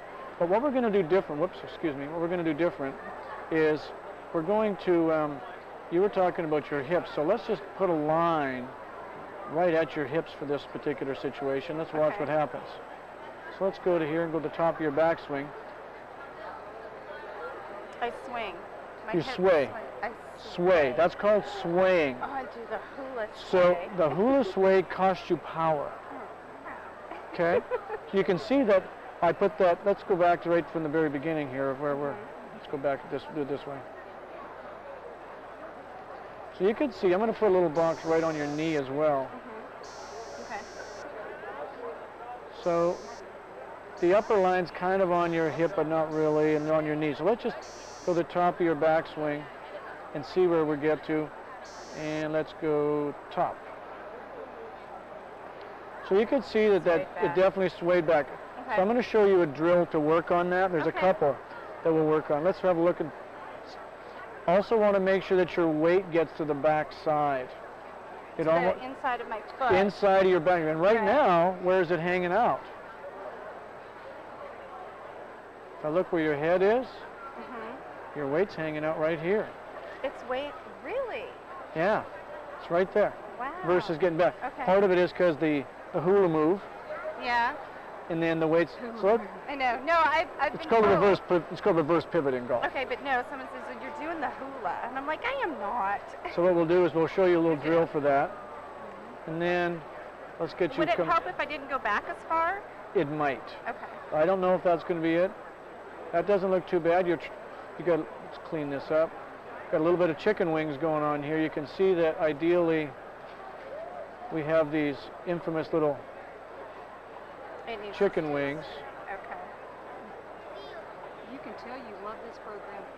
Oh, yeah, I'll be calling him. So from that perspective, and I look at those chicken wings, and I go back to here, and I'll use you. Let's back her up a little bit. Let's go back up. Let's do faster this one. Look at. I need to straighten. Okay. See the triangle through there? And you see the weight shift. Is that you can why see I if you look at this. Go ahead. Wait, I'm sorry. Is that why I can hit my woods? It's because I'm farther back, and I know I don't go back as far on my woods as I do my iron. Probably that could be a guess. Normally it's the opposite with most people. They get better irons than they do woods. No, it's and the just, like swing, I said, and it could be the swing of just. It can change. You can go from irons to woods or woods to irons. It's like, what did I do different? And I really didn't do a whole lot of things. It just, sometimes it's because Mercury's in retrograde and my biorhythms are on that day or whatever the case may be. But normally we swing the same way with both, and we have a little better. You may swing shorter with the woods just because you want a little more control. I do. I know I don't go back nearly as far with my woods, and I'm also a lot more, and my V is like there. Sure. The whole time. So what I'm going to do with you, let's do this. I think this will work. I'm not sure. So come on over here for a moment. Okay. I want that. Now just go to your setup with no club. Okay. Hopefully this will turn up on your tape. So go to your setup, and if I said to you, "Hi Irene, I'm Dave." Thank you. You didn't go, "Hi Dave." Okay. That's a better position. Right there. And look where your weight is now. Hang on. Feel the weight difference between what's in here versus there. Oh. So you're kind of like shaking my hand. Bingo, right through there. That's a better position for you. Now follow right through. Okay, so that? Yep. Bingo. Follow right through. That feel a little different? Good.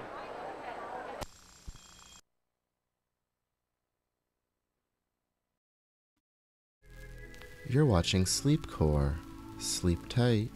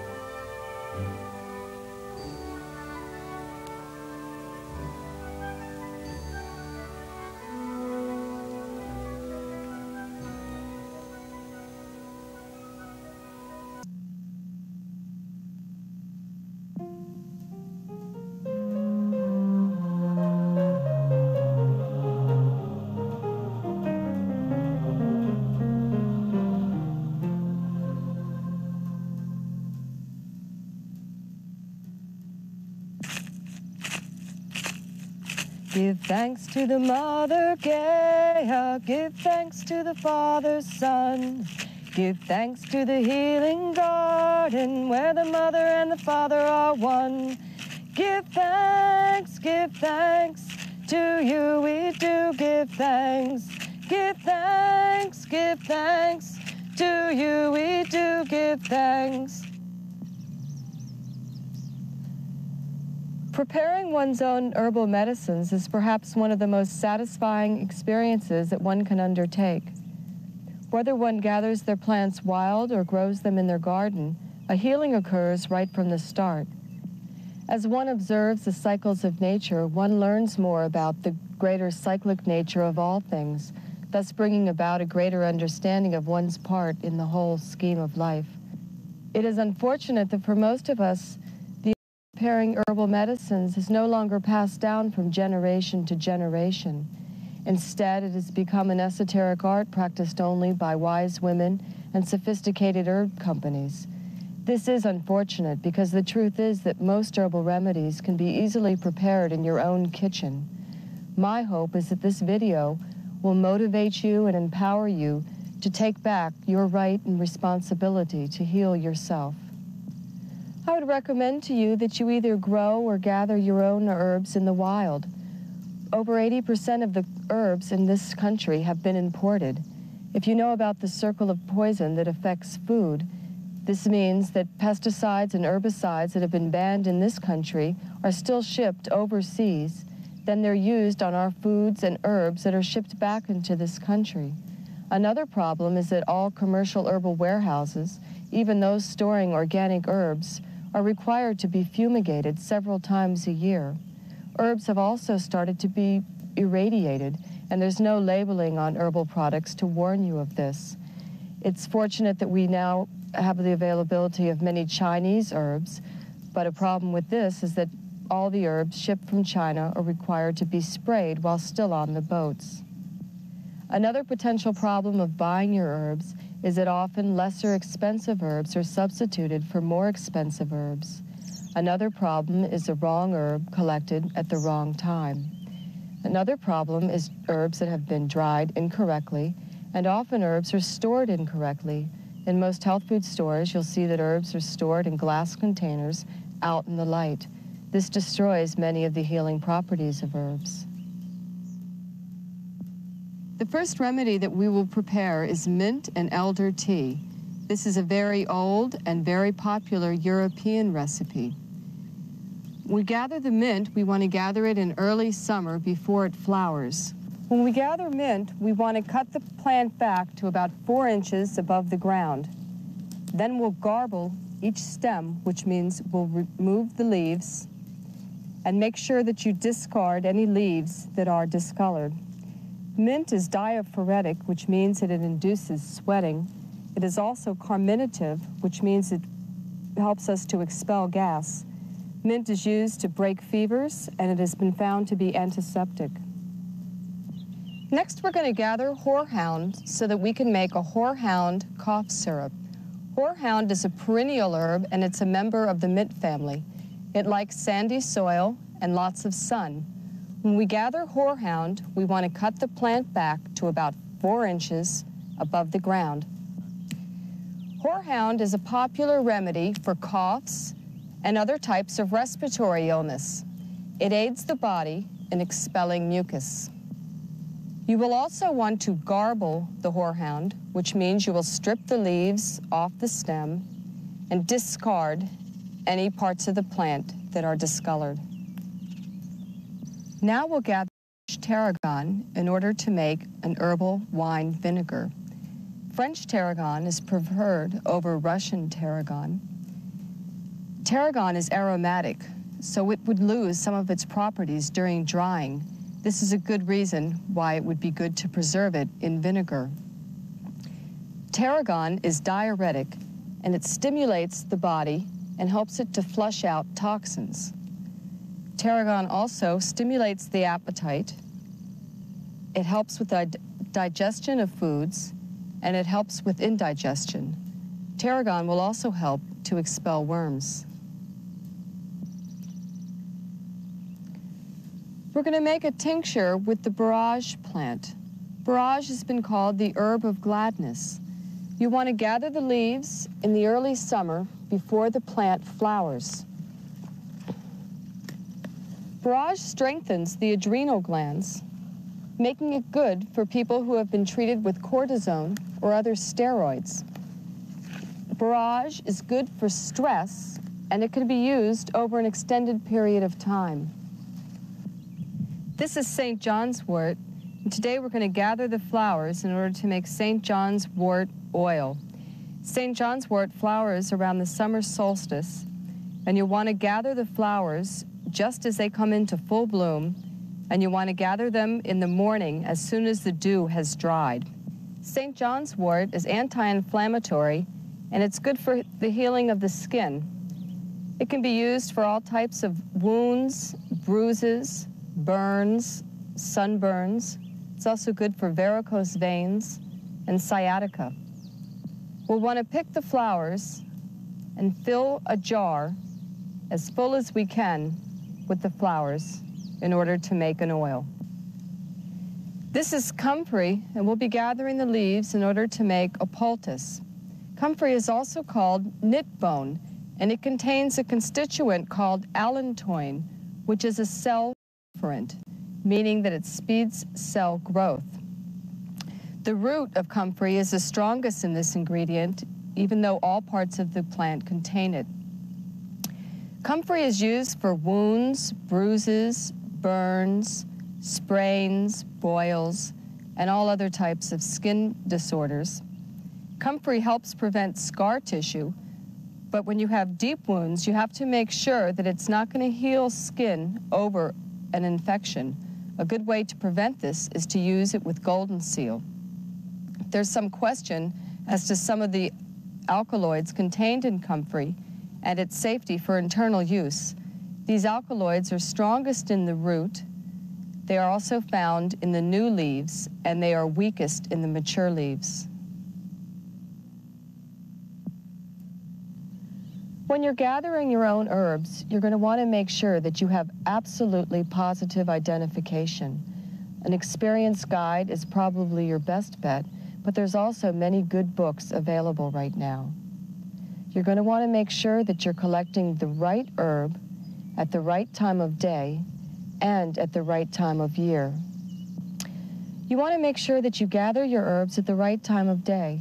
And for most herbs, this means gathering them in the early morning hours, as soon as the dew has dried.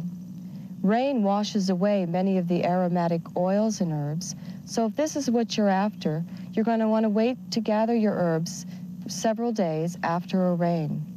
Please try to avoid any areas that have been contaminated by pesticides or any other types of contamination. You're going to want to avoid gathering along roadsides, power lines, along marshes or farm fields that have been sprayed.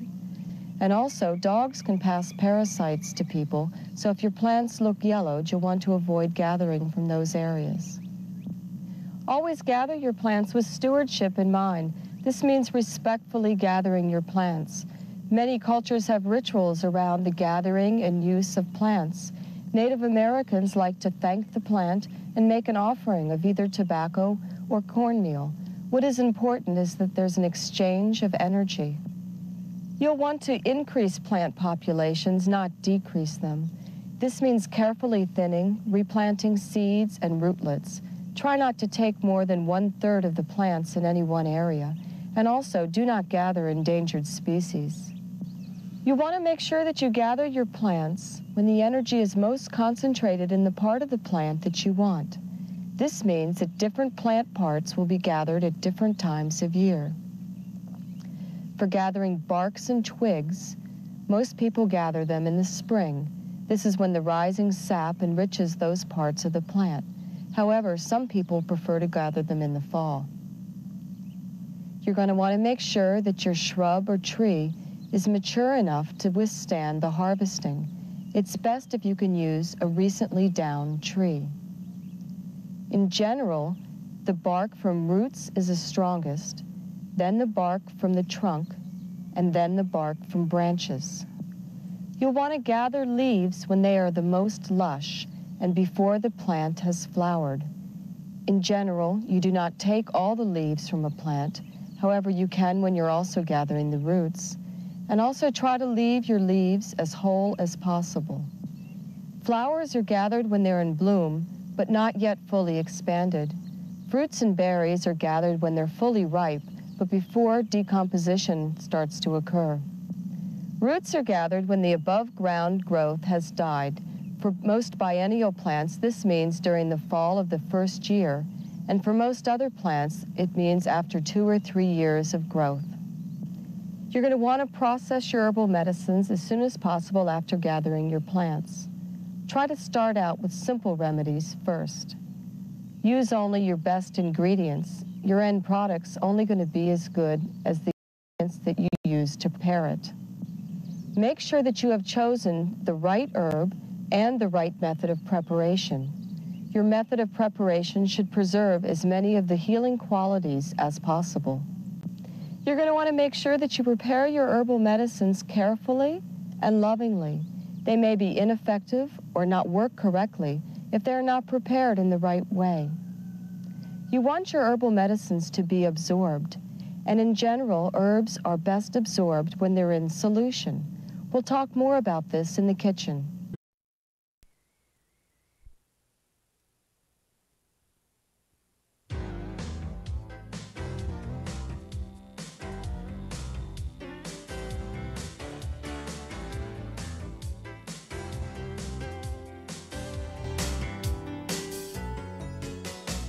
Mary Kay Cosmetics presents New Directions Glamour Adventure, a limited edition glamour collection for spring and summer, inspired by the season's best looks. Forget all about the provocative shapes, the dramatic hemlines, and the sometimes overstated looks of seasons past. They're not new. They're not now.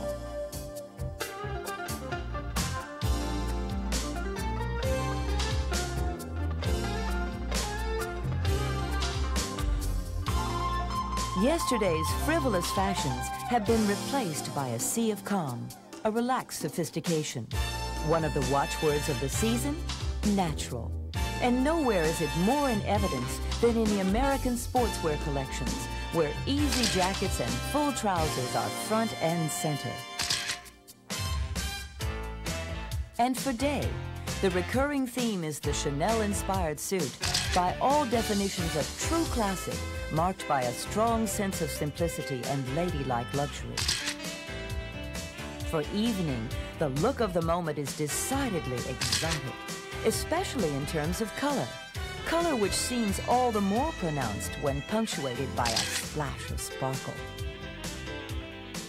Fashion at its best. The looks range from soft and sensible all the way to sensuous. So now, more than ever, the most important point of view is yours. It's a move in the right direction for fashion and faces. This season, the glamour headline reads, Color. Foundation and cheek colors act as near-neutral backdrops for extraordinary eyes and luscious lips. Every way you play it, the effect is unmistakably modern, undeniably appealing. And with Mary Kay's New Directions Glamour Collection, there are more options than ever, including 15 fabulous shadows in 3 distinctive collections. The Naturals, a selection of nature's best, chosen to bring the eyes into a softer, prettier focus. The Classics, a versatile assortment of contemporary colors with timeless appeal. And the Exotics, an eye-emphasizing collection that's anything but ordinary. Also new, 2 eyeshadow duos and a slate eye-defining pencil. There's also a far-reaching assortment of shades for your lips, cheeks, nails, and complexion. Radiant warms and classic cools, rich creams and shimmering frosts, luscious lights and brilliant brights. New Directions by Mary Kay. The news is the way you'll wear them.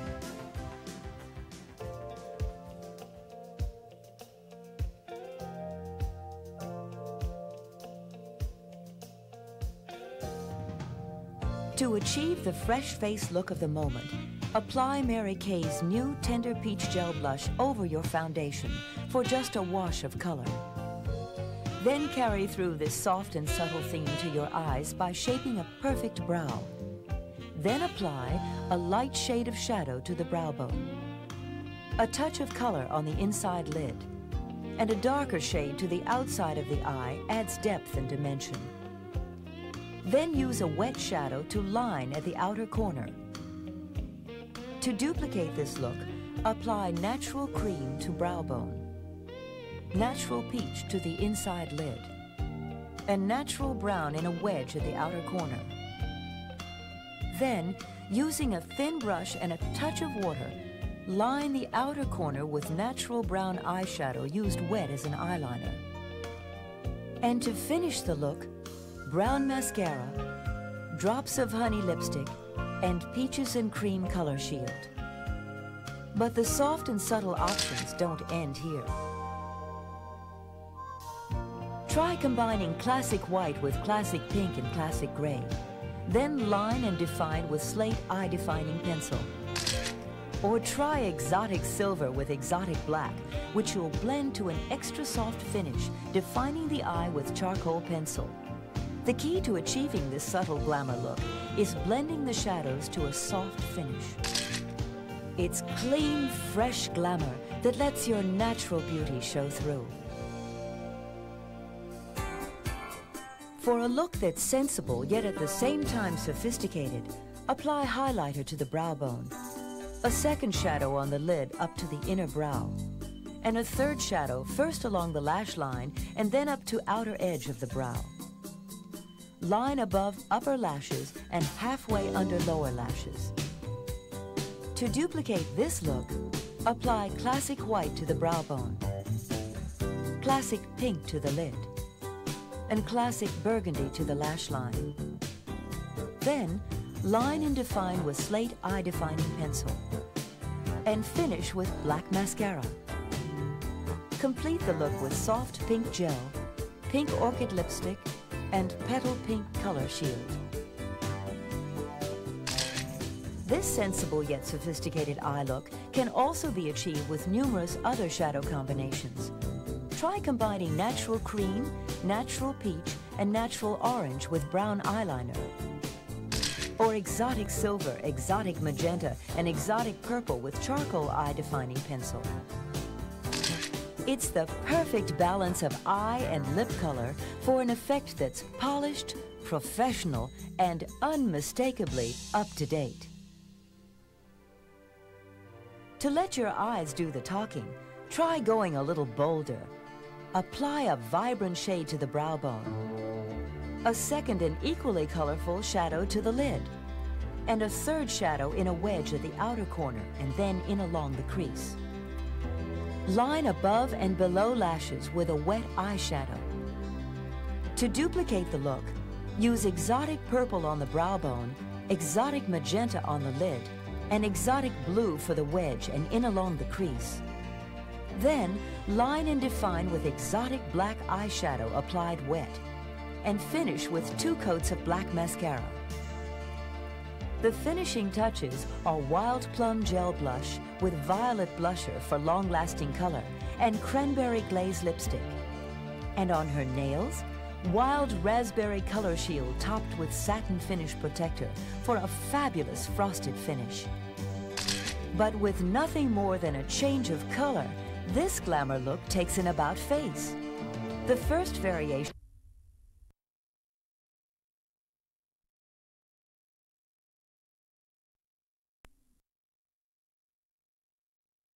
for a smooth finish. The overall effect, brighter, bolder, and always very becoming. A colorful, contemporary look that adds glamour to any occasion. The inspiration for this kaleidoscope of options? The season's latest fashions, and nothing was lost in the translation. The key direction? A look of luxury, very wearable luxury. The most notable changes are the clean-cut shapes, the slightly longer lengths, and the soft, soft fabrics, all changes well suited to color. Shades this season range from soft and subdued, white, cream, beige, and powdery pastels, to bold new brights like orange, purple, pink, and emerald green. And get back black. Navy is the new neutral, and it's being used most often in what has become a major theme this season, nautical wear. Now navy and white goes everywhere, from daytime casual to after 5 glamour. The business signals to watch for: Chanel-inspired suits, closer-fitting jackets, gold buttons, chains, and pearls. In sportswear, pants take center stage paired with wraparound jackets and tops. Other trends that just won't quit: exquisitely detailed white blouses, florals, jumpsuits, gold buttons.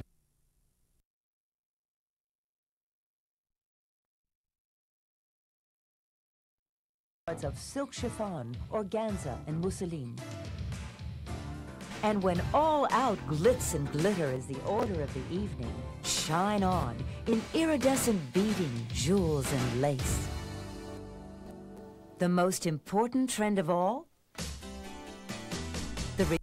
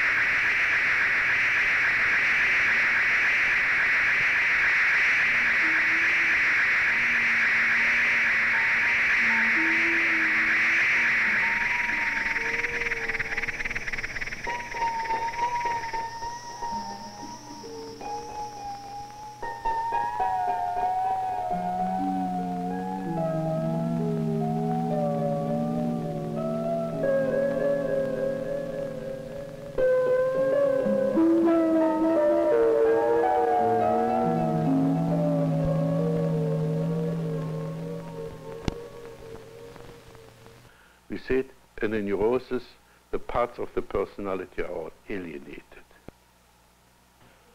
If we identify with these alienated parts, we can now get ready to assimilate the disowned parts and grow again, become more whole.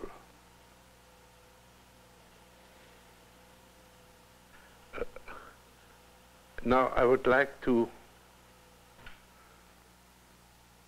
integrate more the idea of the dream work and the total identification work. So who wants to work on a dream?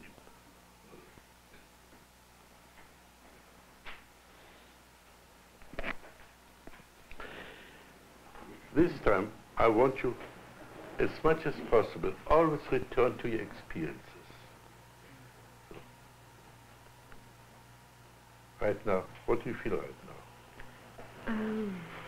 You feel Keep your eyes and ears open. Every clue has to be accepted. I feel like taking my shoes off. I feel the need to be clear when I tell my dream.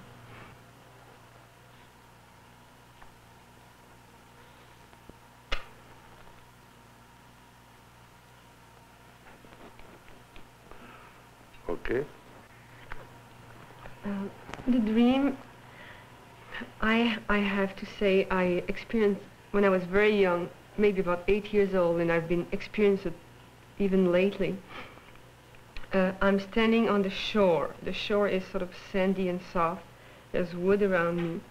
And in front there's a lake that is very round, but I don't see the other end of the lake where I'm standing right now. But the lake I know is very round. Or I find it out later. But I feel it's very round, very circular, not an edgy shore.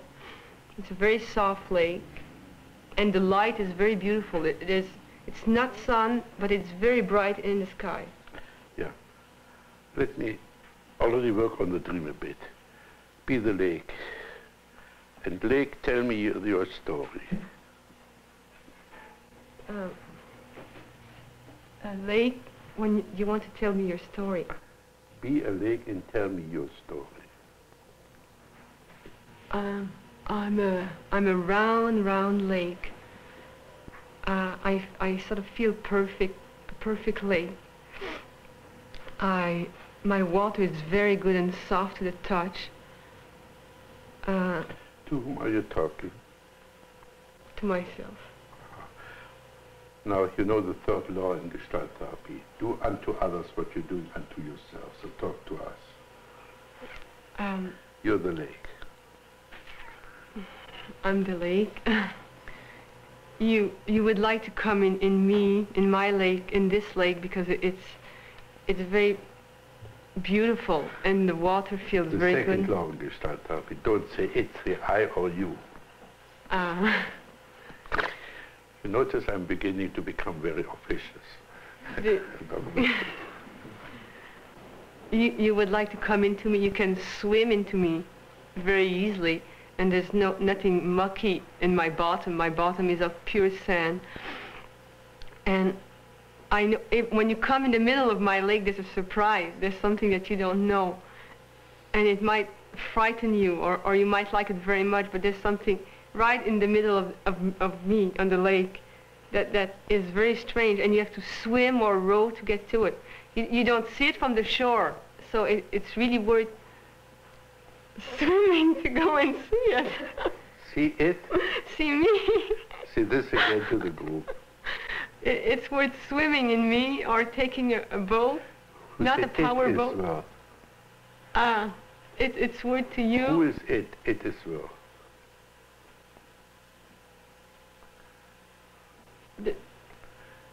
It is worth. Don't say it. Try I am well. I am worth you swimming or taking a boat to come and see what's in the middle of the lake, because it's a surprise. It is a surprise. I am a surprise that you might not solve the surprise, though. I have in the middle of my lake, I have a statue, or it's a little boy, and he's pouring water But many people, when I go in that lake and I come to drink the water, I wake up. So maybe when Wait, stop here. Close your eyes. Go on dreaming. Now the waking up is a beautiful gimmick to interrupt the solution of a dream.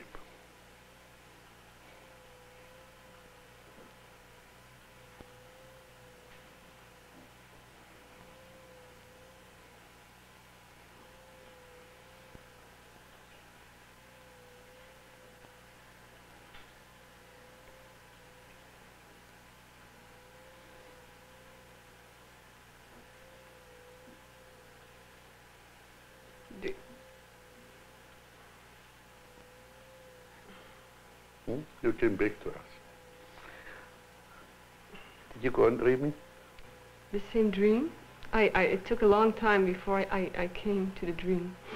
I saw the light in my eyes, and a feeling of very busy. Exaggerate this. Go on.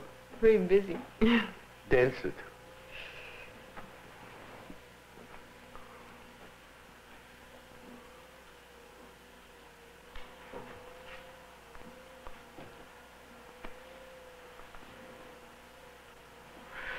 All right, now let's have the story of the figure of the statue. You're now the statue. I'm a statue in the middle of the lake. To whom are you talking? Huh? To whom are you talking? I was trying to talk to Helen.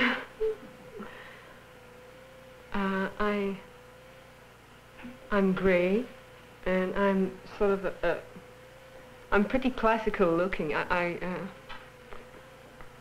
looking like most little statue of little boys you would see would look like. And I hold an amphora, or is it a vase that has a small neck and big in the bottom. And I hold it, and though I'm immobile, I pour it. And the water is, I pour this water in the lake.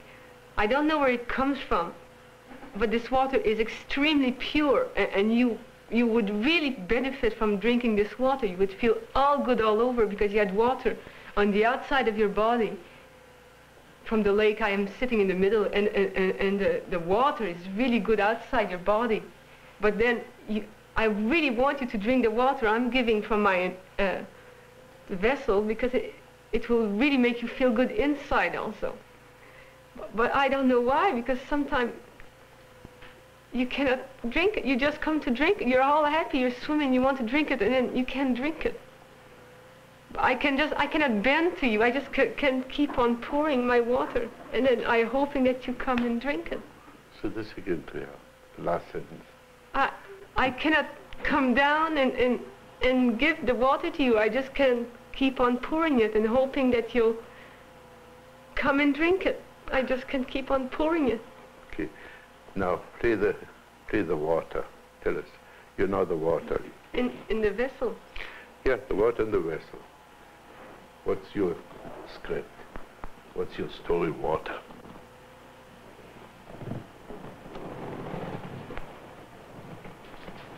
I don't know much about myself.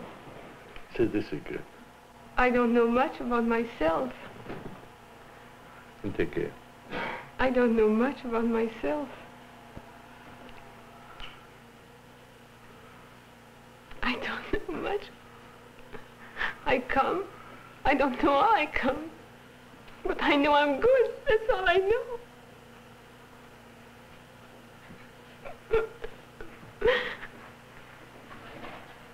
I would like you to drink me because I know I'm good. I don't know where I come from. I'm in that big vase. It's black vase. Now get up, say this to each one of us. Stand up. Go to each one of us and tell us this. Here's the water. I'm water in a vase. And I don't know where I come from. But I know I'm good to drink. I'm water in a vase. Well, use your own words now.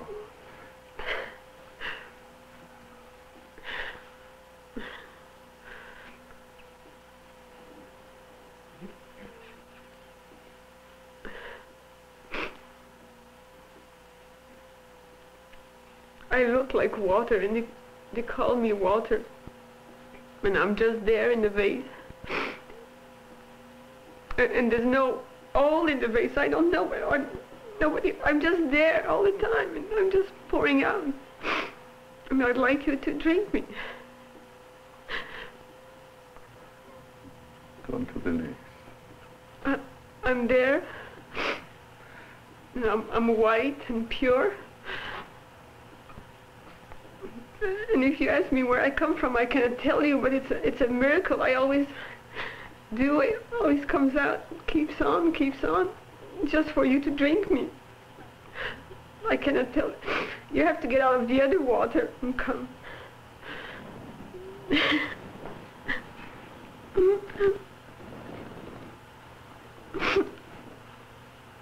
I'm in a vase, and I don't know where I come from. But I'm coming out all the time, and you have to drink me a little bit of it.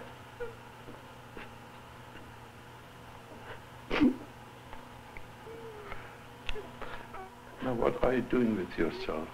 I'm holding myself. Do this to me.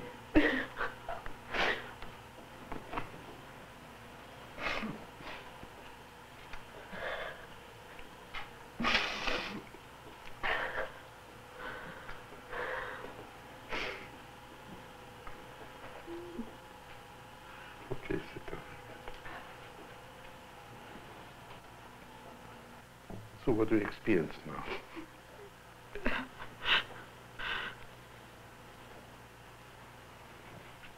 I feel I've discovered something. Yeah, what?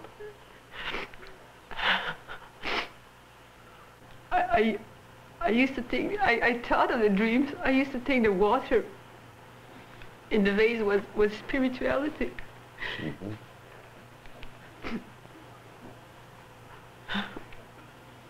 The beauty of birth and death is so, it's such a mystery for me, the beauty of life, and I thought that in the vase was the secret, and I wasn't high enough to drink the water. That's why I woke up. When I was very small, it didn't bother me. I was just happy of swimming. I didn't care not drinking the water, waking up. But as I grew older, I got more and more resentful not to be able to drink the water.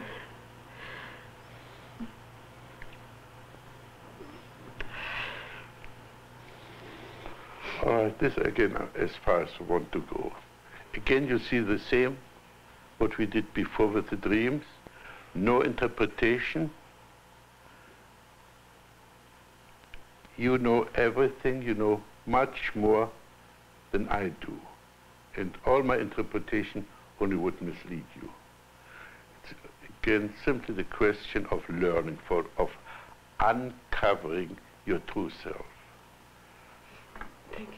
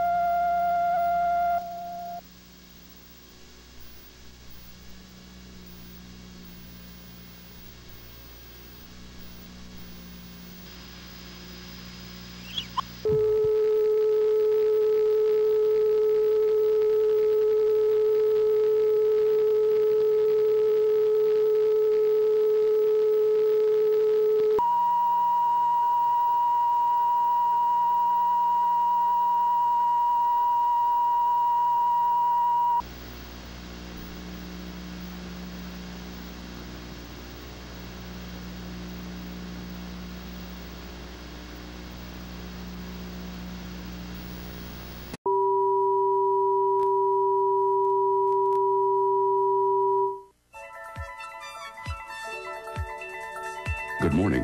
What you've just seen is static, followed by what our engineers call color bars and tone. What you're about to see is something we call 19, WOIO. Our full name is WOIO Shaker Heights, Cleveland.